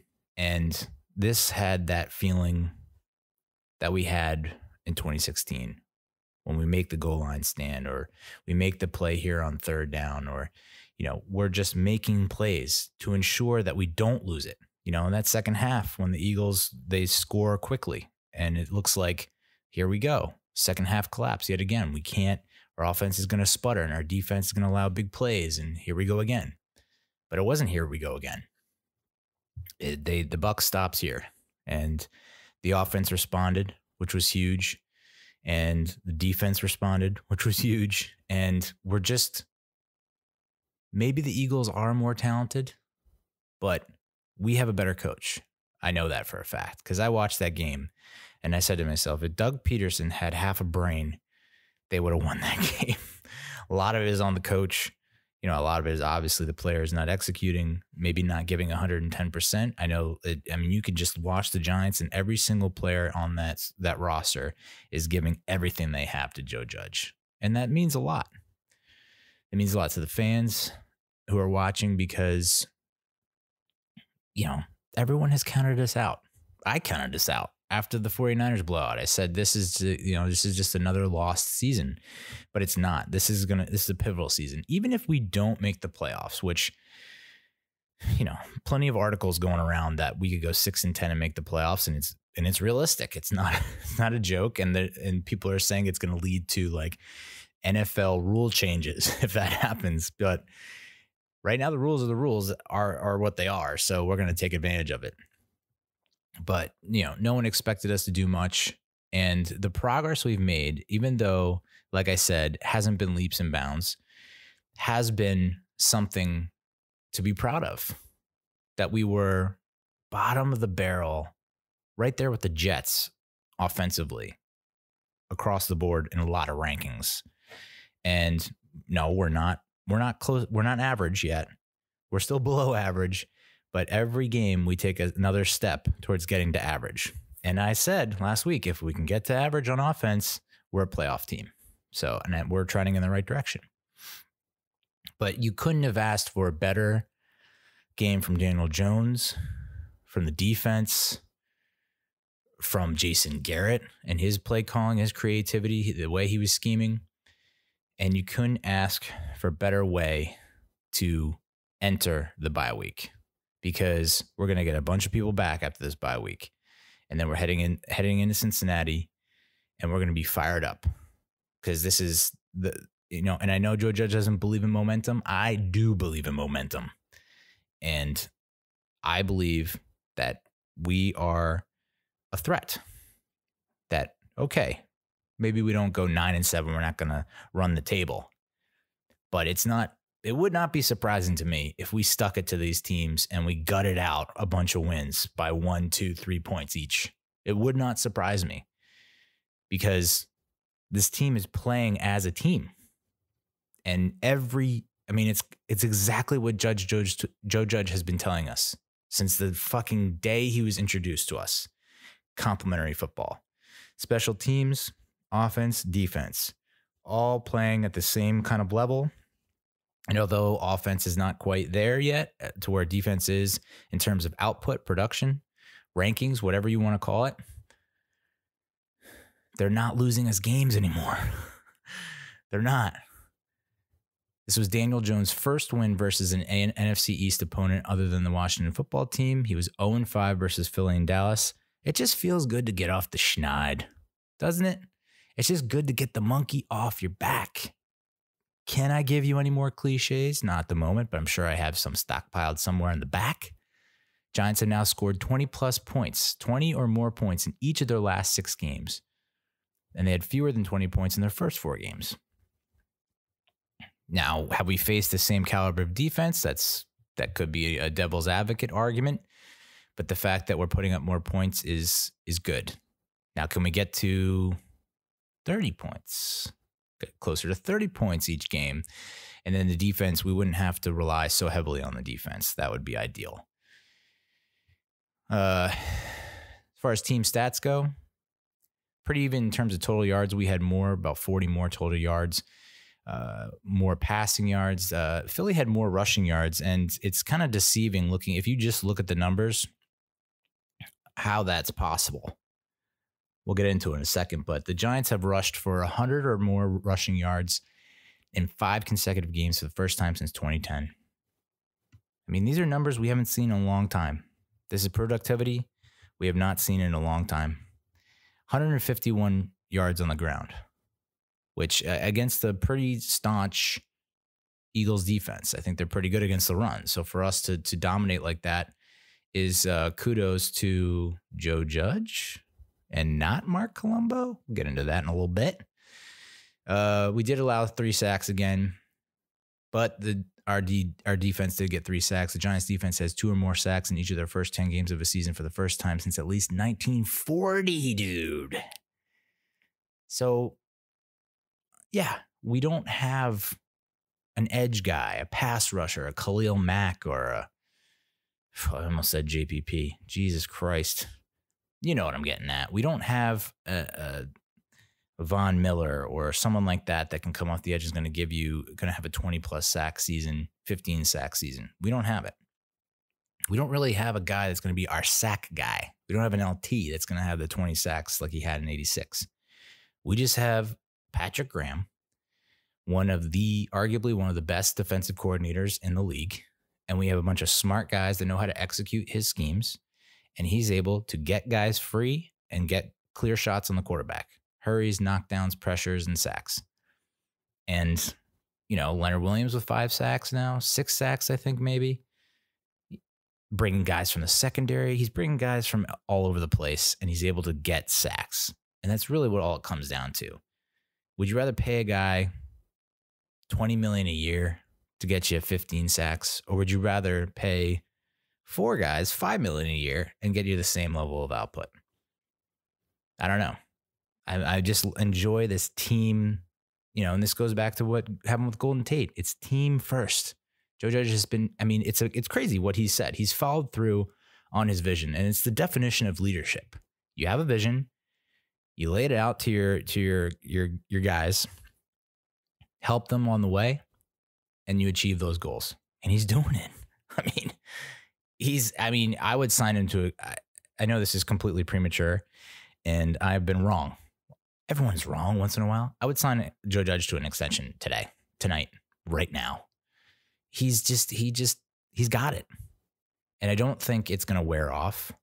Now, he might meet some resistance if we still lose games and we have a losing record in 21. I think you might see some players start to revolt. But when the players put in the effort and they see what happens, they see the fruits of their labor, they see that they should be winning games. Now they are winning games. It's infectious. So I think he is the answer. And like everyone said after this Colombo thing went down, the dude is decisive. And that's what you want in a leader. You want someone who's not going to be wishy-washy on the fence, hemming and hawing and avoiding conflict and not addressing anything. This is a guy that he sees something wrong. He tries to address it and fix it. And if it doesn't work, we're on to Cleveland. We're on to Cincinnati, He's on to the next guy. So, man, this is the best I've felt about the Giants in a long time, since probably 2016. And the biggest number, probably the biggest number of the game from the team stats section, Philadelphia, third down efficiency, 0 goddamn %. Hell yeah, dude. It's like, you look at it and you're like, whoa, you watch the game, you're like, you're seeing the graphics like 0 for 5, 0 for 9, 0 for this. And you're like, wow, like this was a huge pain in our ass for so many weeks early on in the season. The inability to get off the field. And now to face an Eagles team that consistently always found ways to burn us on 3rd down and 4th down and pick up huge first downs when they shouldn't. And they didn't. And it's the first time in 10 years a Giants opponent did not convert a 3rd down. 10 years. And meanwhile, we converted 35%. Not bad. Not bad at all. So that was a major reason why we won this game. We owned time of possession. And we weren't as penalized as much. The refs were a little flag happy on this one. They had quick trigger. 18 total penalties. Philly had 11. And definitely helped us out a whole bunch of times, So, it comes back to discipline. This Eagles team viewed us as a joke. I think that's a fact. I think the Eagles team was so used to the 17, the 18, the 19 team, and even looking at their first matchup in 20, they thought, that's the same old Giants. They might get out to an early lead. They might have the lead late, but they'll fuck it up, and we'll find a way, and we'll come out with the win. And I don't think they took us seriously. And I think just talking to the Giants players who were on the field, Logan Ryan, saying, they did not take us seriously. They did not take the game. They were not giving all they had like we were. And this was Daniel Jones' best game. I would say this is, You could say the Buccaneers game was the biggest win of his career, but that came down to a missed field goal. I would say this is the biggest win of his career so far. Now, granted, he only has 4, but this was the biggest win. 0 interceptions, 0 fumbles, no turnovers. Now, he didn't throw any touchdown passes, but he was 21 of 28, so he has a pretty nice completion percentage, 244 yards. And he didn't hurt us. There was one dropped pick by Nickel Roby-Coleman. I guess maybe that it was tipped, so I don't know if you can necessarily put it on Jones, although I think it was a high throw to Golden Tate. But that said, his completion percentage over expected, CPOE, this comes from Justin Pennick of Talking Giants, plus 5.6. It's the 3rd highest in the league so far. Of that weekend of NFL action, 75% completions, as we said. His average intended air yards per attempt, 8.3 yards, which is the 3rd highest in the league. And his 8.7 yards per attempt, the best total so far this year. So what does that translate to? I just threw a bunch of numbers at you, and maybe you got a little foggy in the eyeball area. I'm going to break it down for you, Peter Pan, Count Chocula. So what it means is he's able to throw the ball deeper, further, harder, stronger, okay? He's looking down the field. He's being more decisive. He's getting rid of it, but he's also, he's able to throw deep and complete it and pick up yards. I mean, Jesus, man. The back-to-back throws he had on that one drive, first to Sterling Shepard, then to Golden Tate. Maybe he doesn't throw that in the first half of the season, first quarter of the season, the first 4 or 5 games. Maybe he doesn't throw those. The Bucs game, he was throwing them, but he wasn't completing them. So it looks like he's coming around. He's finally starting to, he's learning the geometric rate. So I'm just like so happy for the guy, He redeemed himself on the touchdown run that he had, 34 yards. He topped out at 19.2 miles per hour, and it still does not look like he's running fast. But I don't know what it is, but I think he is Ivan Drago. He just fucking trains his dick off, and that's when he gets into game mode, it's just like the muscle memory kicks in and all his training kicks in. And it's like when he was running, he wasn't bobbing up and down. He wasn't shifty. It was just so smooth and like mechanical, ergonomic. And he didn't trip. And he scored a touchdown. And it was like redemption on Tosh.0. He recorded a QBR of 91.5, highest single game QBR of his career. He was the highest graded player for the Giants from the game with an 84.2 overall. When operating from a clean pocket, he was 18 of 18 with a 93.1 passing grade. 188 yards in a clean pocket, 4 big-time throws, which was tied for first across the league in Week 10, and that 93.1 passing grade was tops in the league in Week 10. What's the moral of the story? You give the guy a clean pocket, you're going to come up aces. That's how it works. I mean, you don't get any better than that. So just give the guy a clean pocket. And everyone's saying, and there's a number of factors that are impacting this, okay?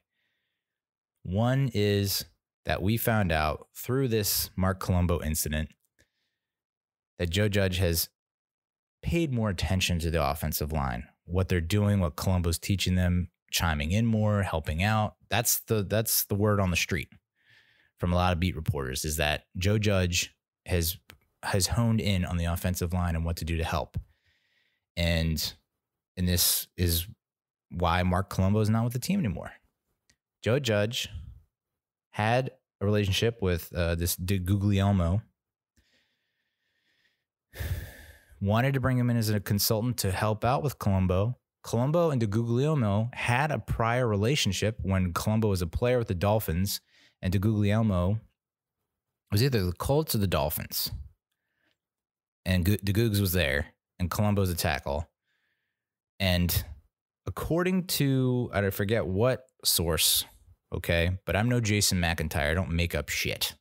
Like him saying there was a fist fight when everybody else, unless everyone else is getting paid off by the franchise and organization, like we'll ban your media pass if you say this happened. Just did not happen. Why Joe Judge would fight a man that's 6'8", 330. I mean, I wouldn't put it past Judge. He's a feisty dude. But at the same time, like, why Jason McIntyre? Why? But what's weird to me is that I think it was Art Stapleton who said this. That from NJ.com. That's right. When Colombo was a player, he was in his 11th year as a tackle. It was DeGuglielmo's last game as offensive line coach. Colombo came up to him and said, "You're the best coach I've ever had. I've learned more under you in 1 year than I have in the previous 10 or 11 years. How do you have that interaction where it seems like this coach has changed your life, changed the way you play the sport, made you better as a professional? How do you have that interaction? And then when Joe Judge says, hey, we're bringing in DeGuglielmo to help you out. I know that you guys have a prior relationship. How do you freak out and call Judge? I'm assuming called him a cunt. I mean, that's kind of that's what everyone's been kind of hinting at. So what happened there, Colombo? What happened there? Very weird. And how does that, and now that people are saying, like, how does that affect Joe Judge's relationship with Jason Garrett? Because I believe the assumption is we would love to have Jason Garrett as the OC. And then Garrett's like, okay, here's my man, Marc Colombo, as the O-line coach. And Judge was like, okay. But I think DeGuglielmo was also probably a final candidate in the mix there. And Judge probably wanted DeGuglielmo, and Garrett's like, I feel more comfortable with Colombo. To TLDR, too long didn't read. The offensive line has improved significantly over the last 4 or 5 weeks. Some would say that's due to Will Hernandez getting COVID, and then Shane Lemieux coming in and doing well against the Bucs, and then doing well against Washington, and doing well against the Eagles. Andrew Thomas is playing better, and some people think that it's because Will Hernandez was out of the lineup, and Will Hernandez doesn't communicate as well as Shane Lemieux. And even though PFF tends to grade Will Hernandez better, that just looking at the eye test and looking at what the little things that Shane Lemieux does at the line in terms of communication, in terms of his arm length, his ability to punch and everything else, his nastiness, that he is overall a better fit for the line, even though from a PFF human subjective number standpoint, he's not, at least in pass protection. Or is it just a matter of Joe Judge stepping in and being like, we need to do this, this, and this, and this? You know. But it's that's pretty ballsy of Judge, especially after a win. I mean, it's crazy to think if I come to you and say, hey, yeah, after week 10, the Giants are 3-7, okay, and the head coach Joe Judge fires the offensive line coach Marc Colombo. In your head, you're thinking to yourself, our offensive line stinks, and they're probably the reason why we're 3-7. And it's like, he actually had one of their best performances, 150 plus yards on the ground and, 3 sacks allowed. Yes, sure. But like not as many pressures, not as many hits, knockdowns, hurries, whatever. So I don't know that you have many coaches that are willing to do that. To say, you know what? Even though our offensive line is clicking, and even though they just came off one of their best games, and even though this might disrupt the chemistry and might foul us up, I'm going to pull the trigger. This guy showed me disrespect, and I won't have it in my organization. Team first, team first, team first. In Judge's mind, team first means, okay, Colombo's going to partner with DeGuglielmo. They're going to get together, bump heads, and try and figure things out. Make things work better so that we don't have 3 sacks. You can always get better. And that's another Judge mantra. You can always improve. You can always get better. So ballsy move. I'm not panicked by it at all. I don't think Most Giants fans hate the move. I think they love it. I mean, it sucks for Colombo, obviously.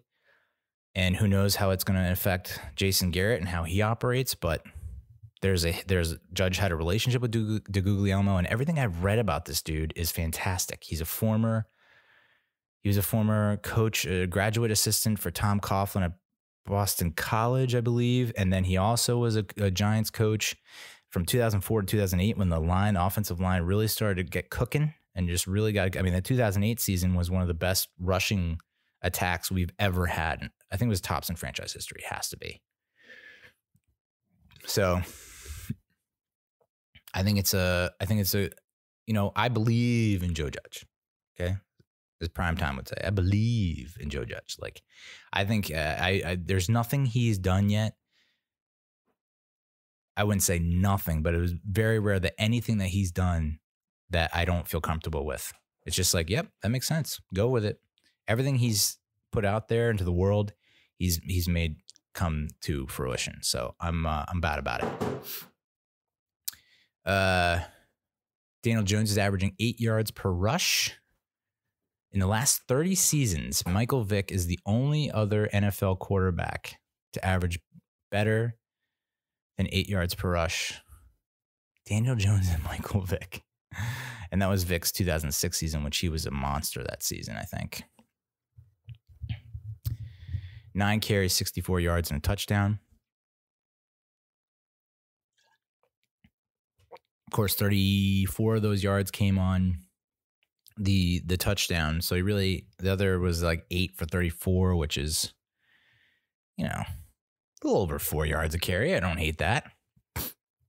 But those are the kind of numbers that I don't think anyone's going to argue with. If you can get him more than 5 carries, at least a carry per drive, and can get him in that 5-yard average, at least 5-yard average, we're doing things right.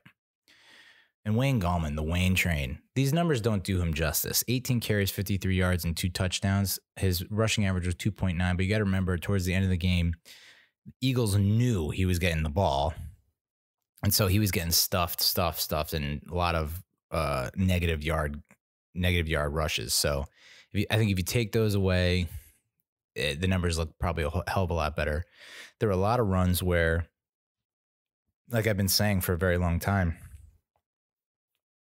it's just like he gets hit and he just keeps on trucking. It's just like he doesn't look like a big bruising running back, but the guy just doesn't like to go down. It's a thing of beauty to watch. I'm so on board the Wayne train. It's insane. Wayne Gallman is the first Giants running back with 1 or more rushing touchdowns in 4 consecutive games since Andre Brown in 2012 and 2013. Andre Brown. He gave us, we found love in a hopeless place with Andre Brown. Out of all the running backs with at least 50 carries, Wayne Gallman has spent the least amount of time behind the line of scrimmage per carry. He's also the 6th in NFL's NFL Next Gen Stats efficiency metric. Yeah, I mean, I would sign him. I would definitely re-sign him. I mean, you see what you have at your disposal. He's a beautiful plan B, beautiful insurance package for Saquon. Alfred Morris, 8 carries, 34 yards. I don't hate that. 4.3 average. Darius Slayton. I had my doubts about Darius Slayton coming in this game. He didn't really show up last game. Only 1 catch, I think. 7 targets, 5 catches, 93 yards. He had that one beautiful catch down the left sideline, deep. And this is where I think Jones is getting better and where the receivers are getting better. Jones is like, hey, don't outthrow. I mean, it's insane to think that was a major knock on Daniel Jones coming into the NFL. Was like, does he have the arm strength? And it's like, it seems like he's overthrown Sterling Shepard a bajillion times since he's been up. So the fact that he's able to get better ball placement, he's putting a little more air under it, knowing that there's not going to be help over the top, that's huge. You can't, I mean, if you have one-on-one locked up and no one's coming across, then yeah, you can at least let the receiver adjust the ball And that's what he did on that deep throw to Slayton. Slayton making just an incredible adjustment to come around and come down with it. And Sterling Shepard, 6 targets, 6 catches, 47 yards. And no, that the yardage doesn't blow you away. But I just love the fact that he just doesn't miss. He doesn't drop. He just catches. He's catching everything. Sterling Shepard caught all 6 of his targets versus the Eagles. He now has a catch percentage of over 80% this season. His previous career high was 70. So, dude's Spider-Man right now. He's just, everything's sticking with him. Golden Tate, he had a very nice catch down the right sideline after the Sterling Shepard deep ball. Again, like stellar placement by Daniel Jones. And then for Golden Tate to go up and haul it in.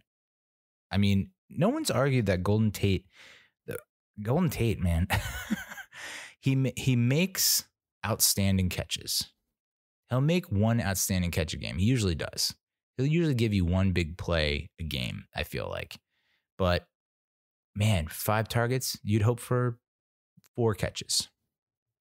You know, let's get more catches. You know, there was the one pass where Jones threw it way too high, and Tate like tried his best to go up and get it, but couldn't come down with it. There was another ball though that was somewhat deep. I want to say it was a dig or cross, and Tate just gator armed it. He T-Rexed it, and it, you know, if he extends, it's a catch. But he was worried about getting clocked. So something you gotta keep in mind with Golden Tate. The big one, though, is Evan Engram. 3 targets, 2 catches, 15 yards. And granted, one of those catches was like, holy shit. Like, why is it that the more difficult the catch is, Evan Engram seems to come away with it, and the easier it is, it's like complete oppo of what it should be. James Bradbury, I don't understand what the Eagles are thinking throwing at James Bradbury. 2 passes defended. No player was targeted more as the nearest defender in the Giants-Eagles game than James Bradbury, per Next Gen Stats. 6 targets in his direction, 2 completions, 10 yards, 2 passes defended. Like, what the hell? What are you doing?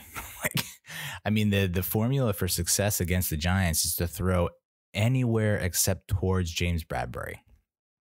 And maybe this is just an example of Patrick Graham and what he's cooking up. The fact that maybe he's moving James Bradbury around, mixing up the looks. So, you know, the Eagles pre-snap are saying, okay, we're going to throw this side because Bradbury's not on that side, and somehow Bradbury gets on that side. I don't know. I didn't watch all 22, but it's just like, what? I mean, that 3rd down play he had where Joe Judge broke it down, the Joe Judge report. 3rd down play, the Eagles run like a rub pick type concept on the right.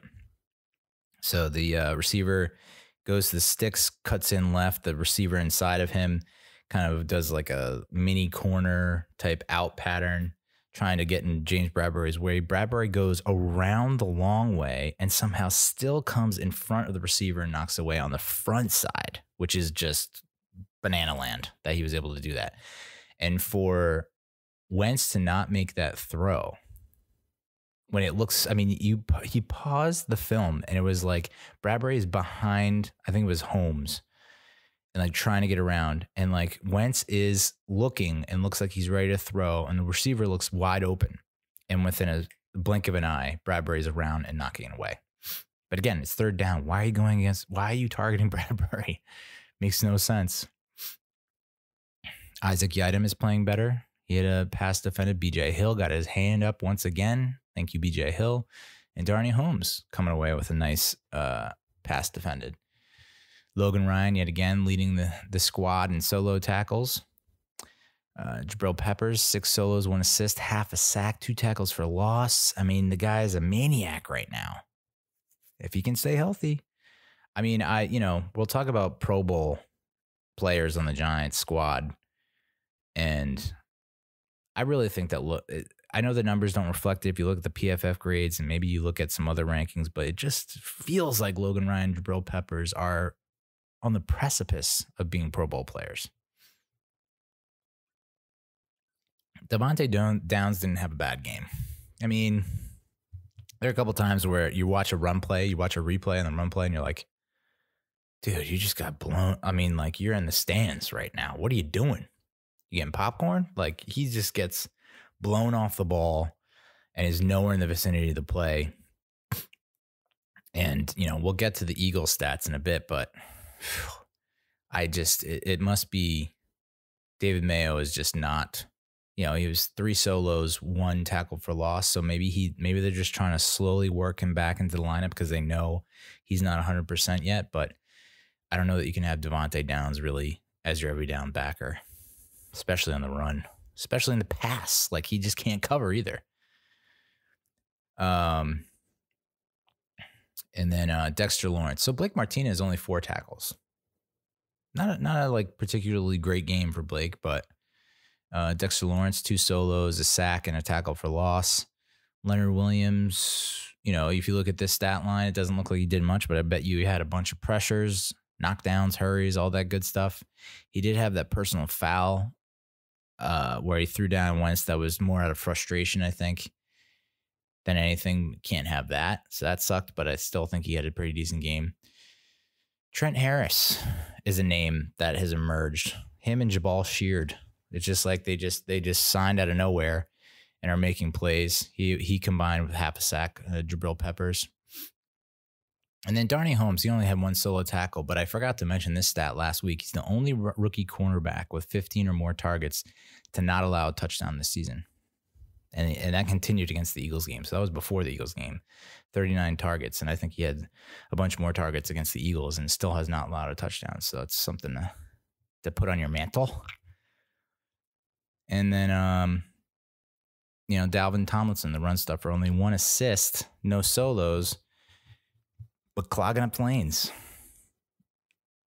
Graham Gano, 2 for 2, long of 44. 100% on extra points.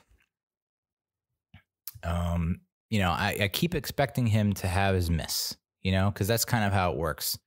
Like right when you don't need a miss, you know, it's never like the first drive. It's always like close ball game, you know, and the guy's been perfect all year. And it's like, this is the one that we really, really, really, really need.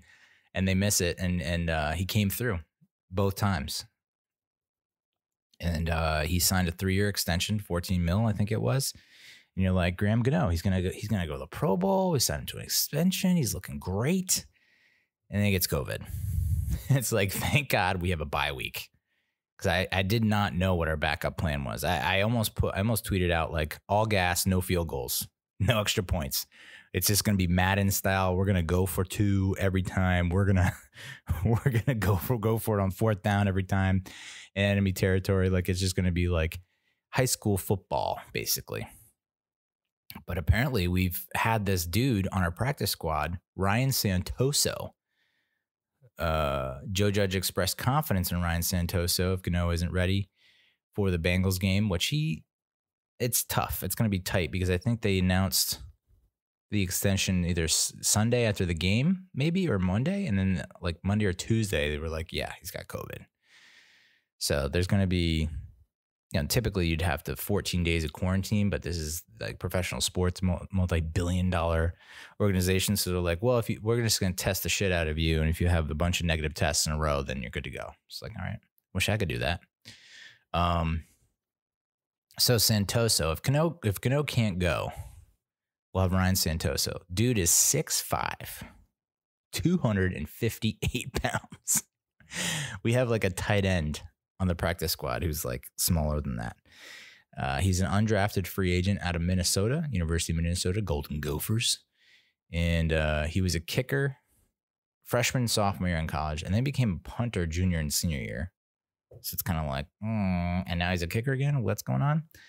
He became Minnesota's kicker in 2014 and had a poor 12 of 18, so 2/3 success rate for field goals, but went 45-46 in extra points. Of course, the extra points in college, not the same as NFL.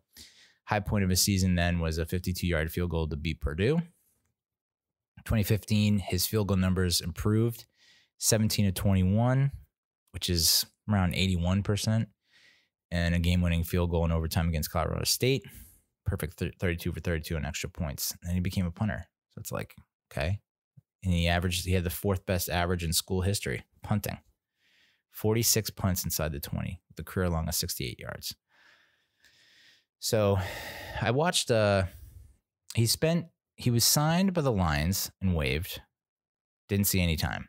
Went to the Alouettes, signed to the practice squad. Didn't see any kicks. I guess maybe he's a punter on the practice roster. Went to the Titans and was a kickoff specialist in 3 games in 2019 last year. And then went back to the Alouettes, but the Alouettes season was canceled.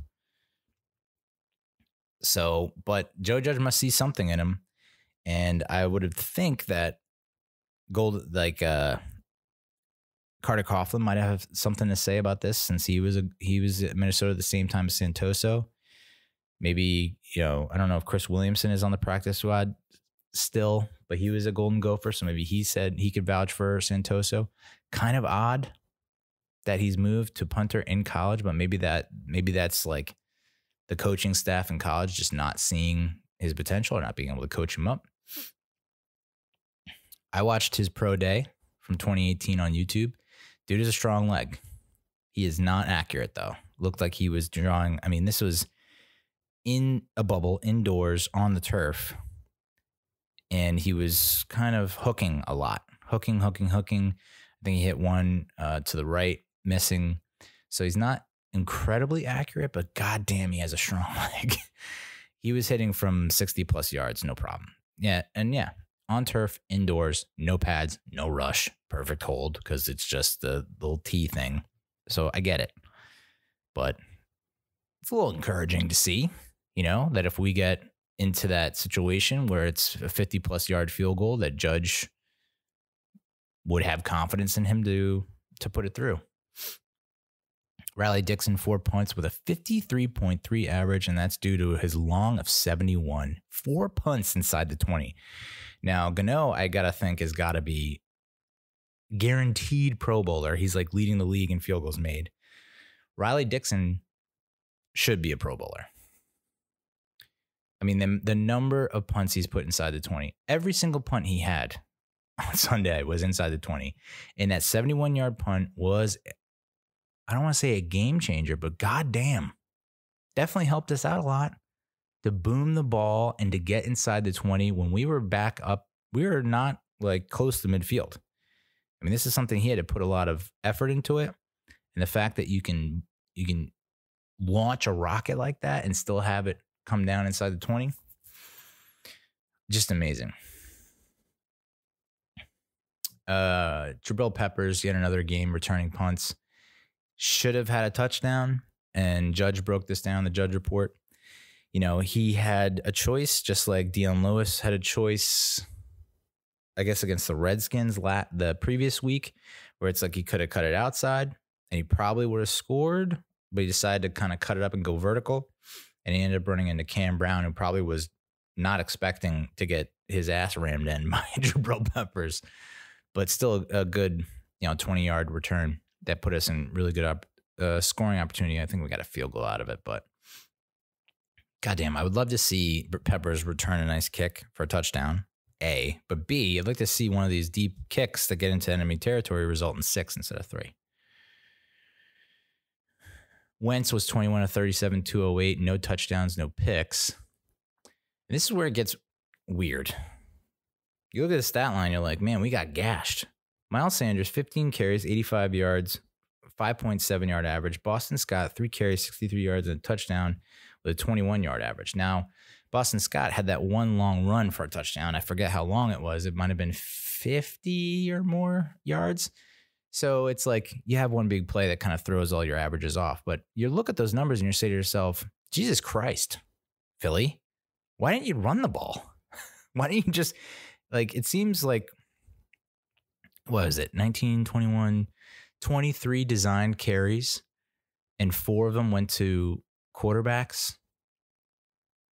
And that's what I think is most important here, is that Wentz, 2 carries, 4 yards. Like we didn't allow him to get loose and to scramble and to pick up big chunks with his legs.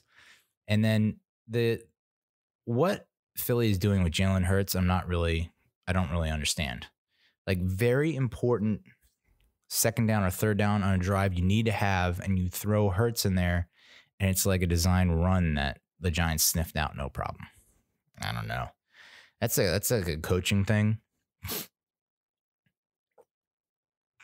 And that the tweet of Doug Peterson on WIP, the Philly sports radio station, where he's just like super pissed off and frustrated. And it's like, well, dude, a lot of the onus is kind of on you, my man. Like,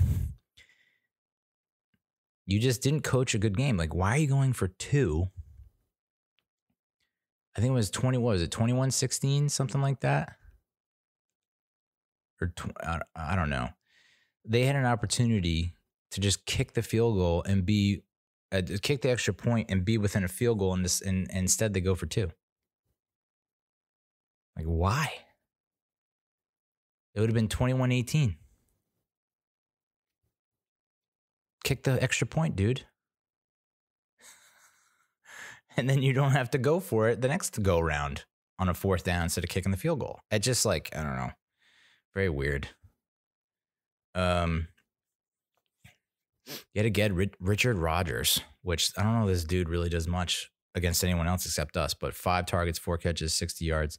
Jalen Reagor, 7 targets, 4 catches, 47 yards. Greg Ward, 6 targets, 5 catches, 39 yards. Dallas Goedert, 6 targets, 4 catches, 33 yards. Boston Scott, only 1 catch, 11 yards. Love to see it. We finally, he still killed us on that long run for a touchdown. I was like, here we go again. Boston Scott is just going to go off on us. But after that long run, I don't think he did much.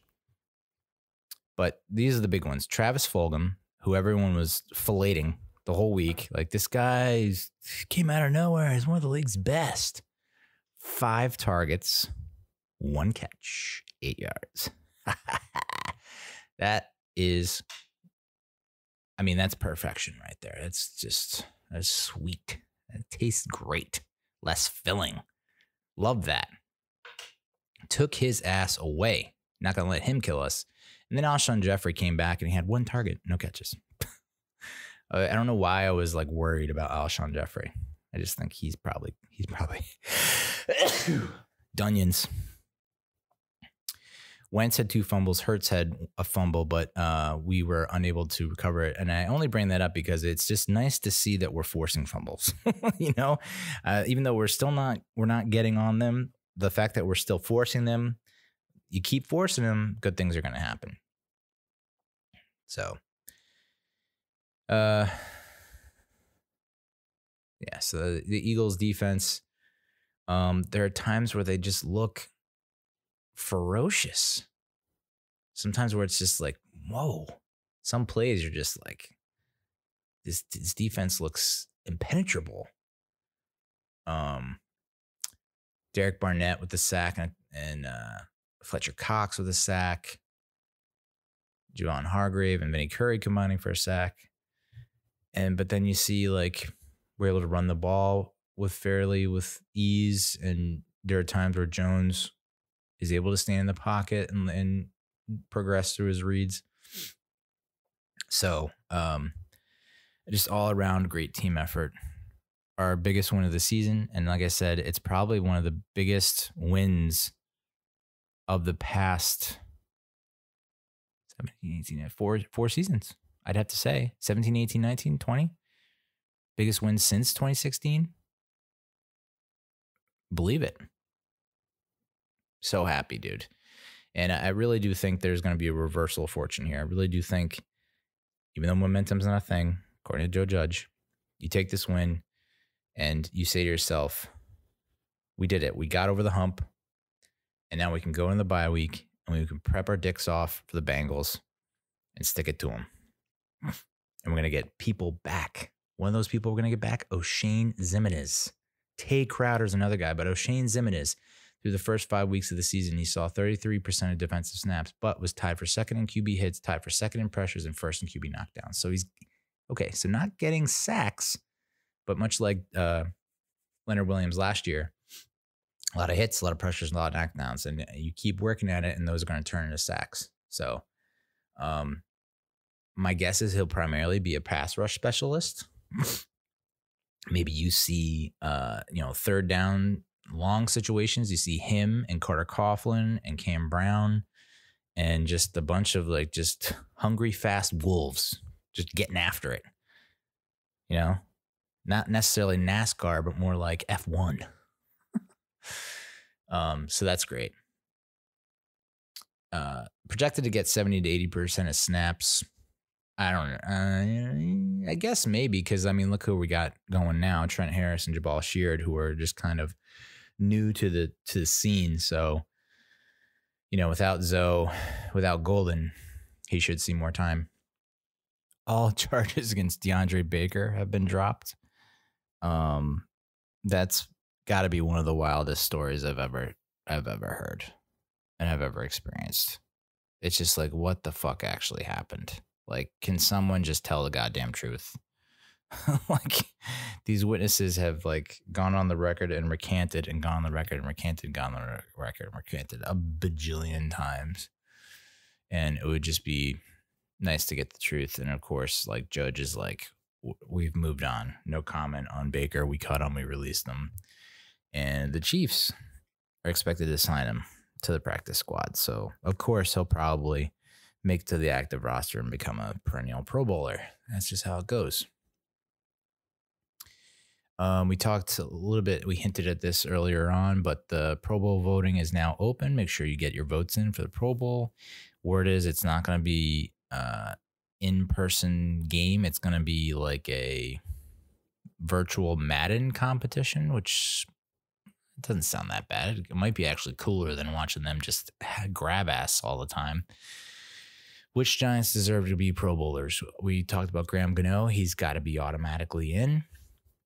I think James Bradbury gets the nod. I think Blake Martinez definitely is a Pro Bowler. He's like leads. If he doesn't lead the league in tackles, he's probably top 5.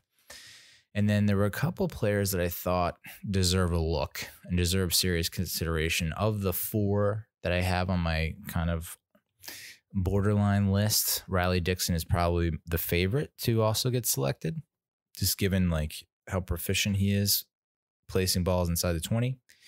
I would say next up would be Leonard Williams, given that, you know, the main knock on him was his inability to get sacks, and he's been getting sacks, you know, 5 or 6 through 10 weeks, and has a pretty decent high PFF grade. I think it's like 70 something, 77 maybe, 71.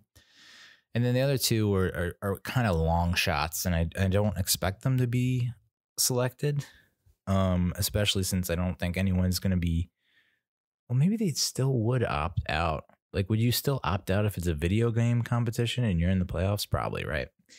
But Logan Ryan and Jabril Peppers. And I know, you know, you look at their PFF grades, it's nothing special. You look at like their actual rankings at their position, nothing too crazy. But I just think they've done such a great job this year that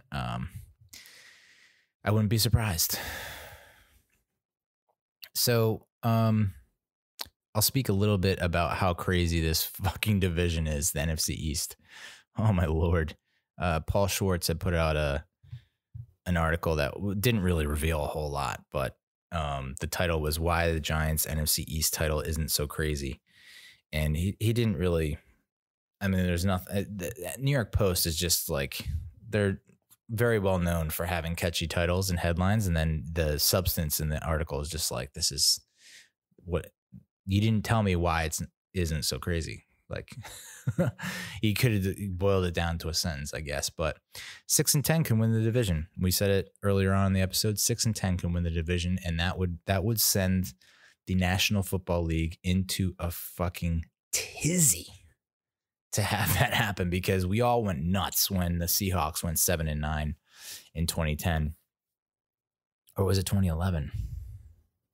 2010 or 2011? I think it was 2010. And they hosted the playoff game against the Saints, and that's when we had Beastquake. To go 6-10, so we're 3-7 now. To go 6-10, we'd have to go 3-3 down the stretch, which very realistic, I think. I think we get a win against the Bengals. We'll probably get a win against the Cowboys in the finale. And then we would need one more win. And that one more win would have to come against, well, we'll get into it a little bit. But I looked at PhillyPlayoffStatus.com. It's one of my favorite websites. I've been going to it probably every year since I don't know when. 08, 09 maybe. And it has not been updated in that time. It's the same exact website. You know, it serves its purpose. It's like Wikipedia. They should ask for donations. They really should. Giants have a 21% chance to win the East, which that's significantly up from like, what was it, 5% to make the playoffs before? Cowboys are at 20%, and the Eagles are at 48% to win the East. Philly has the 4th toughest schedule in the league, 2nd hardest in the conference, and the most difficult in the division. So I'd say if anyone crumbles, it could be the Eagles. They have the away game with the Browns this week. Who knows how that turns out? I mean, the Browns have an amazing run game. Their defense is pretty sturdy. You know, after that big loss to the Ravens, I think in the opener, they've been pretty solid ever since. So even though they don't have OBJ and, you know, Njoku wants a trade and all that, which I guess he denied maybe. That's going to be a tough one. Home against the Seahawks. So I would feel better about, you know, Philly losing if it were in Seattle, but that's a Monday night game. That should be that's must-watch TV. At the Packers in Green Bay, so that's probably a loss. Home against the Saints, which the Saints are a different ball team away than they are at home. And Drew Brees, who knows where he is with the injury. So I think they said broken ribs and a collapsed lung, which that's not, you don't bounce back from that. And Jameis Winston, how is he going to play? We'll find out this week against the Falcons. So maybe they do pull off wins against the Seahawks and Saints. I think they lose to the Browns and Packers. And then they have the at Arizona. So I think that could be a loss as well. Because the Phillies doesn't play as well away as they do at home. So you're looking at 2 wins against 3 losses in their next 5. They could very well lose the next 5, and that would put them at 3-10-1.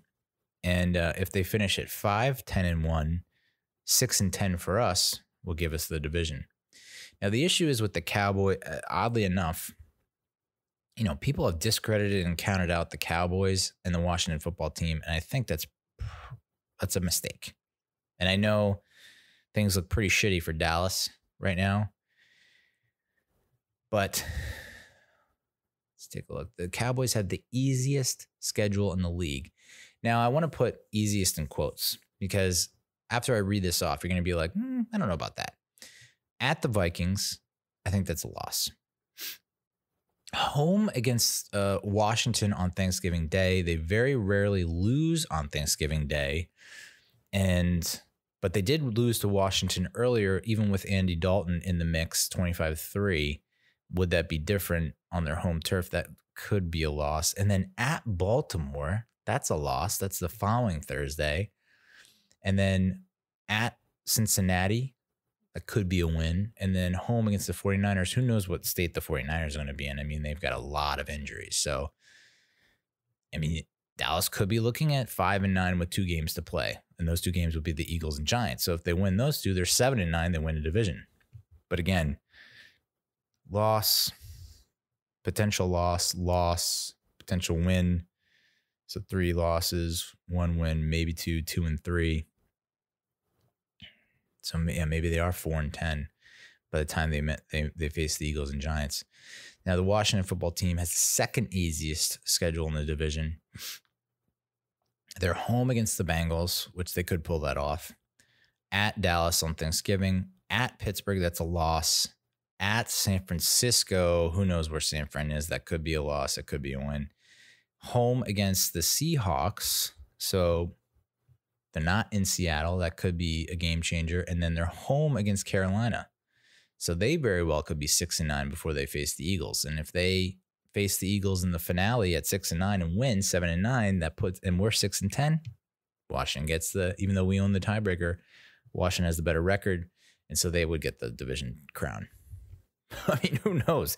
They should have I think they should have beat the Lions this past week and just crumbled last minute. And the Lions are, the Lions, but they do give people a fucking fight every week. Giants have the 6th toughest road ahead in the conference. At Cincy, I got that as a win. At Seattle, I have that as a loss because I just think it's in Seattle. Crazy shit happens there, and it usually goes Seattle's favor. And then home against Arizona, I think because this is a home game, I have it as a win. And then we have a home game against the Browns. I think that could be a win. And then I have us at Baltimore. We're losing in Baltimore just because it's just, no thanks. So we have 3 wins, 2 losses. We could be at 6-9 heading into the Cowboys game. And that means, hopefully we could pull out the win there and go to 7-9. Because we would own the tiebreaker against the Washington football team. So say we go 7-9, Washington goes 7-9, we own the tiebreaker. I think 7-9 is definitely within reach. Although that's a murderer's row, death row. Seattle, Arizona, Cleveland, Baltimore. Fortunately for us, Cardinals and Browns are at home, but playing in Seattle and in Baltimore. Oof. But Baltimore just lost to the Pats in New England. Didn't look great. Seahawks have not looked too great. I don't know how they're doing tonight. I haven't checked in. They were playing the Cardinals tonight, so I'd have to check in on how that went down. Cardinals in Arizona, I think that would have been a little scarier, but yeah. Cleveland, I think it's going to be a slugfest. That's going to be like a 6-3 game. It's going to be like the 3-2 game in the bottom of the ninth, like where I was hoping that we would just put a fucking smackdown on Cleveland, as to finally put all the comparisons to rest about the OBJ trade and all that bullshit. But it's going to be like, I'm expecting like injuries galore in that one. It's just going to be people hurting each other. So, but no preview of the Bengals game this week. Instead, we have a bye week. And so I did a little research, did a little homework on the sweetest bye weeks since 1990, since that's, I don't know. I think that's when it was really implemented, the bye week. There were 2 bye weeks in 93, which they've kind of dabbled with bringing that back. And I wouldn't be mad at it. Extending the football season, fuck yeah. But here are the 7 sweetest bye weeks since 1990. I'm going from least to most sweetest, I guess you could say. There's 7 of them here. We'll start with the first one, and you're going to probably, blink a little bit like that white dude in the meme. 2015, okay? Now, we were 5-5 when we went into the bye week, but we only lost by 3 to the Saints on that crazy, ridiculous, punt return with the penalty in the last second field goal. And then the final score was 52-49. It was a hell of a shootout. Breeze versus Eli. We then blew out the Bucks and Jameis Winston. And then we lost to the Pats by 1. If you remember, that was the game where Landon Collins had the game-ending interception in his hands, but he fell and hit the ground and the ball came loose. So we could have, you're looking at potentially beating the Saints and the Pats going into the bye. That would have been a 3-game win streak, possibly longer. So we're looking at, we could have been 7-3 at the break in 2015. We could have been 7-3. And it's not to mention that we also lost by 1 to the Cowboys in the opener. So we could have very well been 8-2 at the break, which would have been like, I don't know how we would lose momentum there. After the break, we then lost to the Jets in OT and the eventual NFC champion Panthers by 3. In an alternate reality, we go 11-5 in 2015. So it's amazing how, 2015, 2016, one was whatever it was, 6-10. The other one was 11-5. But the ball bounces a different way in each season, and you're looking at the role reversal there. And maybe Coughlin doesn't get fired. If we go 11-5, he's definitely not getting fired. And then who knows how the franchise proceeds from there? Will we have McAdoo? Will we have Shermer? Will we have Joe Judge? Next sweetest bye week was 2004. We lost the opener to Philly bad, but then we won 4 straight. And we'd only win 2 more after the break. But 5 of those losses were by 7 or fewer points. So 2004, you look back at the final record and you're like, it was a lost season. Eli was growing, but a lot of close ball games, and we got off to a nice start, and we made the switch when we didn't. I don't know.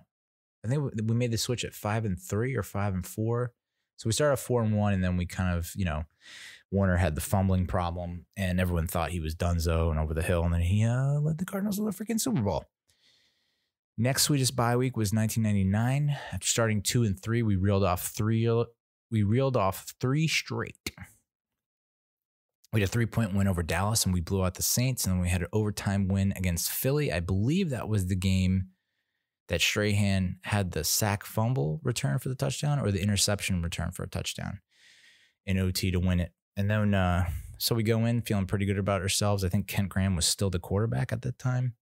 And then we would lose 3 straight after the bye. And then Kerry Collins took the reins, and I don't know that he fared that much better, but the offense looked a little bit better. And we finished, I think we finished 7-9 that year, or 8-8, and missed the playoffs. Next up at number 4, or I guess if you're counting down reverse, so that was 7-6-5. Yeah, this is 4. It's the same either way. So at the 4th sweetest bye week, it was the 2000 season. We got off to a 5-2 start. We beat the Falcons and Cowboys before the break, then beat the Eagles and Browns coming out of the break. That was a Super Bowl season. 2010, so this is the 3rd sweetest bye week, was in 2010. We started 1-2, and then we won 5 straight, capped by a thriller in Big D. And we were riding high, 6-2 at the break, thinking we got our shit in gear. And then coming out of the break, we lost to John motherfucking Kitna at home my birthday weekend when I had turned 30. That was a real kick in the dick. Like, welcome to your 30s. The Giants still lose to backups. And that was also the year that we played the game that shall not be named against the Eagles at home, when I thought we were going to the Super Bowl. And then it all came crashing down. The 2nd sweetest bye week was 1997. They started the season 1-3, but reeled off 5 straight wins to get to 6-3, beating the Saints, Cowboys, Cardinals, Lions, and Bengals in overtime. And I think one of those games, the Saints game maybe, Dave Brown was still the quarterback. I just saw like a highlight from Big Blue VCR on Twitter. I was like, oh shit, I forgot Dave Brown actually started a few games there before Danny Cannell took over. I mean, guys, you think Daniel Jones is not the answer? You did not live through Dave Brown, Danny Cannell, Kent Graham. You just didn't. And then the sweetest bye week of all time. Oh, so in 97, after the break, we ended up going 10-5-1 that season. So you start off 6-3, and then we ended up losing. We ended up going 4-2-1 down the stretch. So not as good as the pre-bye week. Oh, but yeah, that tie was so funny against Gus Farad, I think it was, and Skins. But yeah, there was like 1 or 2 losses in the second half. They were just like, huh? Anyway, the sweetest bye week had to be in 2007 when we started 0-2, and we looked like we were just people were writing us off left and right. It was just a dumpster fire. Our defense couldn't stop anyone. We won 6 straight. And we capped it off with a 3-point win over the Miami Dolphins in London, where Eli Manning rushed for a touchdown. That's back when Giants quarterbacks didn't rush for touchdowns. And now it seems to be happening every other week with Danny Dimes. But we would go 4-4 down the stretch after the bye. 3 of those losses were by double digits. 1 to the Cowboys, I think that was right after the bye. 1 to the Vikings was like 41-17 when Manning threw like 5 picks, one or 2 for pick sixes. And then we just lost to like the Skins at home by 12 points to like, I can't even remember the dude's name. Rex Grossman was in 2011, but this was like, I can't even remember the dude's name. He was number 10. And we just couldn't move the ball. I think Shockey, that's the game that Shockey went down that was Shockey's last game with the Giants because he was hurt for the rest of the season into the playoffs through the Super Bowl, and then he was traded during the 2008 draft to the Saints. Whew. So those are the 7 sweetest bye weeks since 1990. All right, we'll try to quickly go through the Mets. I kind of had a lot of shit here, but I'm going to quickly go through it. Big news right off the bat, Robbie Cano. Suspended for 2021 season for performance-enhancing drugs, PEDs. It's his second offense, so he's gone for all 162. He will forfeit his $24 million in salary, and although I guess fans that are not baseball fans that are outside, that are not Mets fans, are probably looking and going, oh man, sucks. Unreal. Can't believe it. Sucks for you guys. It's like, it's actually a blessing in disguise. And I tweeted this out, but my conspiracy brain thinks that, Steve Cohen is a billionaire. He probably knows a lot of people, probably has a lot of connections, and he probably has the money to make things happen. So I wouldn't be surprised if he just slipped a little something in Robbie Cano's protein shake to be like, get this motherfucker off the field and out of the dugout and get his salary off the book so we can put it towards players that are actually going to make a difference and clear up the logjam that is our goddamn infield. So, yeah, I mean, how does this affect the Mets? Well, more money to go to free agents, more money more money they can spend towards the luxury tax, past the luxury tax, whatever it is. And now you're looking at possibly not missing out on a free agent that was one of your targets. Now that's probably more of reality. So my preference, I want McNeil at second. I think maybe you put Jimenez at third if you're not able to trade for Arenado, which I'm not even completely sold on Arenado. But Springer in center, McCann behind the dish, Nimmo in left, Lindor at short. I like that more than going after LeMahieu. And LeMahieu wants to stay with the Yankees. He's made that clear. He wants 5 years with the Yankees. I think the Yankees want to give him 4, but he's willing to take less money for to stay with the Yankees. Like, do you want LeMahieu at second, then McNeil at third, where it's like that's still not his natural position? I don't know. So I think it's a good thing. Yeah, it sucks for Cano, but at the same time, Cano, like, what are you doing, dude? I mean, I know, like, you're trying to stay up with the times, with the cool kids, but, like, it's disappointing, and I feel like, there was that tweet where when someone tweeted at Steve Cohen, like, hey, what are we going to do with that extra money, bullpen carts? And he's like, no, we're going to put it towards players. Bullpen carts are not in the picture. Players first. And, I think Trevor Bauer's agent is like in love with Steve Cohen and everything that Steve Cohen is saying. Bauer has mentioned how much he appreciates Steve Cohen's disposition towards players and his player first mentality. So, I was kind of out on Bauer because I figured he's entertaining too many folks and the Mets are not his number one destination, but I think that's changed since Cohen has been introduced and everything that he's put out there so far on Twitter. So we're in a good spot. And it's like, it's weird as a Mets fan. You're just expecting the other shoe to drop and something bad to happen, but everything is turning up roses right now. One agent that's been in contact with the Mets said that communication is already a huge difference from the previous regime. And I believe it. Because I don't even know if we're going to get to this.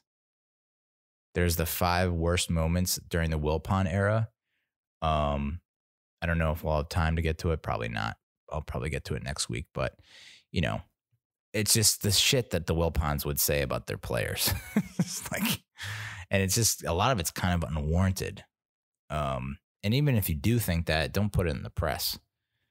And it was all really a ploy to pay the players less. It's another penny pinching maneuver. Drive down the market and drive down the cost. Mets have shown interest and have been in touch with Charlie Morton's agent. We mentioned that Charlie Morton was kind of an under the radar, ever since the Rays did not pick up his option for 21. that he could be a nice fifth starter. He's going to be 37, but he's a Flemington, New Jersey native, and so that there might be some ties there to the Mets organization, and wouldn't hurt to get him in the mix. Mets have also shown interest in free agent pitcher Jake Odorizzi, and now we mentioned this last week that Odorizzi and Brad Hand were some of the predictions for the offseason for the Mets, bringing them in. Mets pitching coach Jeremy Hefner worked with Odorizzi in Minnesota, so there's a connection there. And this also from John Morosi. He said that sources say Rays highly regarded executive Bobby Heck is under consideration for a top front office role with the Mets. Since he is not the Tampa Bay GM, he likely would be permitted to leave for a GM role or hire in New York. Morosi also reported that the Mets requested permission to speak with Indians GM Mike Chernoff about their president of baseball operations position that we mentioned that last week Michael Hill, I think it was, interviewed for. But it's not clear if the Indians granted that interview. The Mets are a suitor for Francisco Lindor. So are you looking at a combination of Chernoff and Heck to get the Mets train back on track? And this kind of threw me for a loop. And I was kind of like, It was like that meme of that girl who's like, like, yes, no, yes, maybe. The Mets are expressing, this is from Ken Davidoff. The Mets are expressing interest in free agent Marcell Ozuna. So the Braves, he signed a 1-year deal with the Braves for $18 million and went 338, 431, 636 in 60 games, 18 homers, 56 RBIs, 145 total bases, led the National League, along with his 267 plate appearances. But he spent most of his time at DH. And then he would also play a little bit in left field and then just a little bit in right field. So he's not a center fielder, or at least he hasn't played there in a while. I don't think he could keep up. And we pretty much would if we don't trade Nimmo, which I don't think we should trade Nimmo. I believe Nimmo belongs in left. And Conforto's obviously solidified in right. So it's like if there's no DH, which I guess they're negotiating the players agreement, something, collective bargaining agreement about having the DH for 21. If the DH is out, that really, I think that pretty much eliminates Ozuna. Unless we trade Nimmo in that for the Lindor trade. Yeah, so I don't see us going after Ozuna. That seems to be like the fallback of the fallback plan. If he doesn't sign somewhere else, I mean, it's like you gotta wait for all the other chips to fall. I guess he's not our number one option. I guess I'll.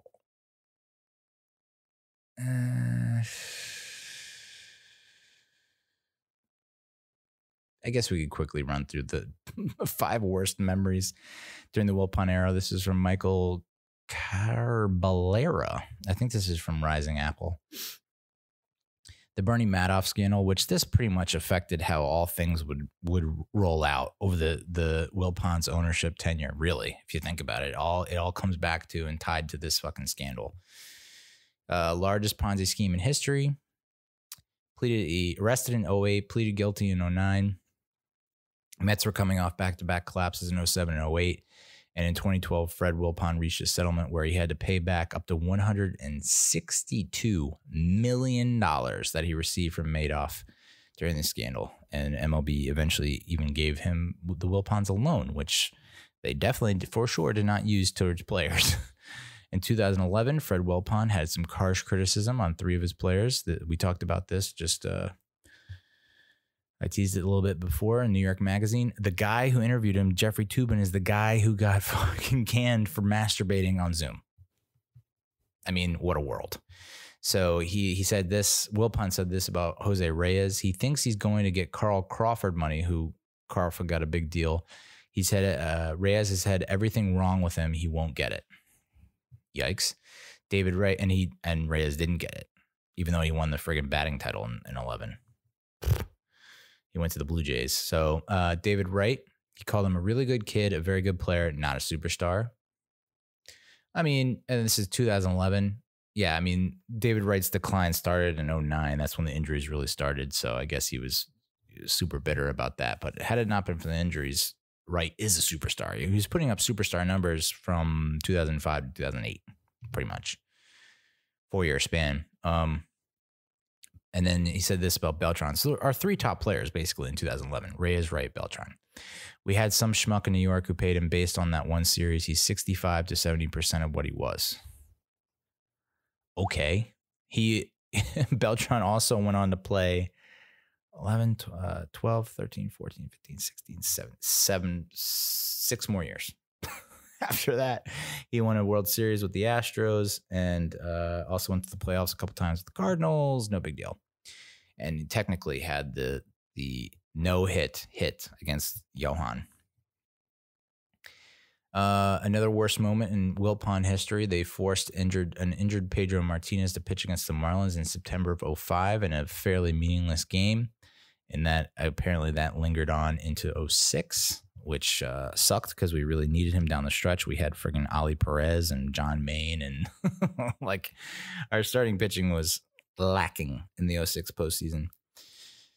When Citi Field was built, seems like kind of like whatever, but I guess the Wilpons were big Brooklyn Dodgers fans. And so there was like absolutely zero Mets history in the new Citi Field, which is just egregious. I mean, they had the tribute to Jackie Robinson right in the rotunda there in the front. But there was nothing to indicate that there was any kind of Mets lore.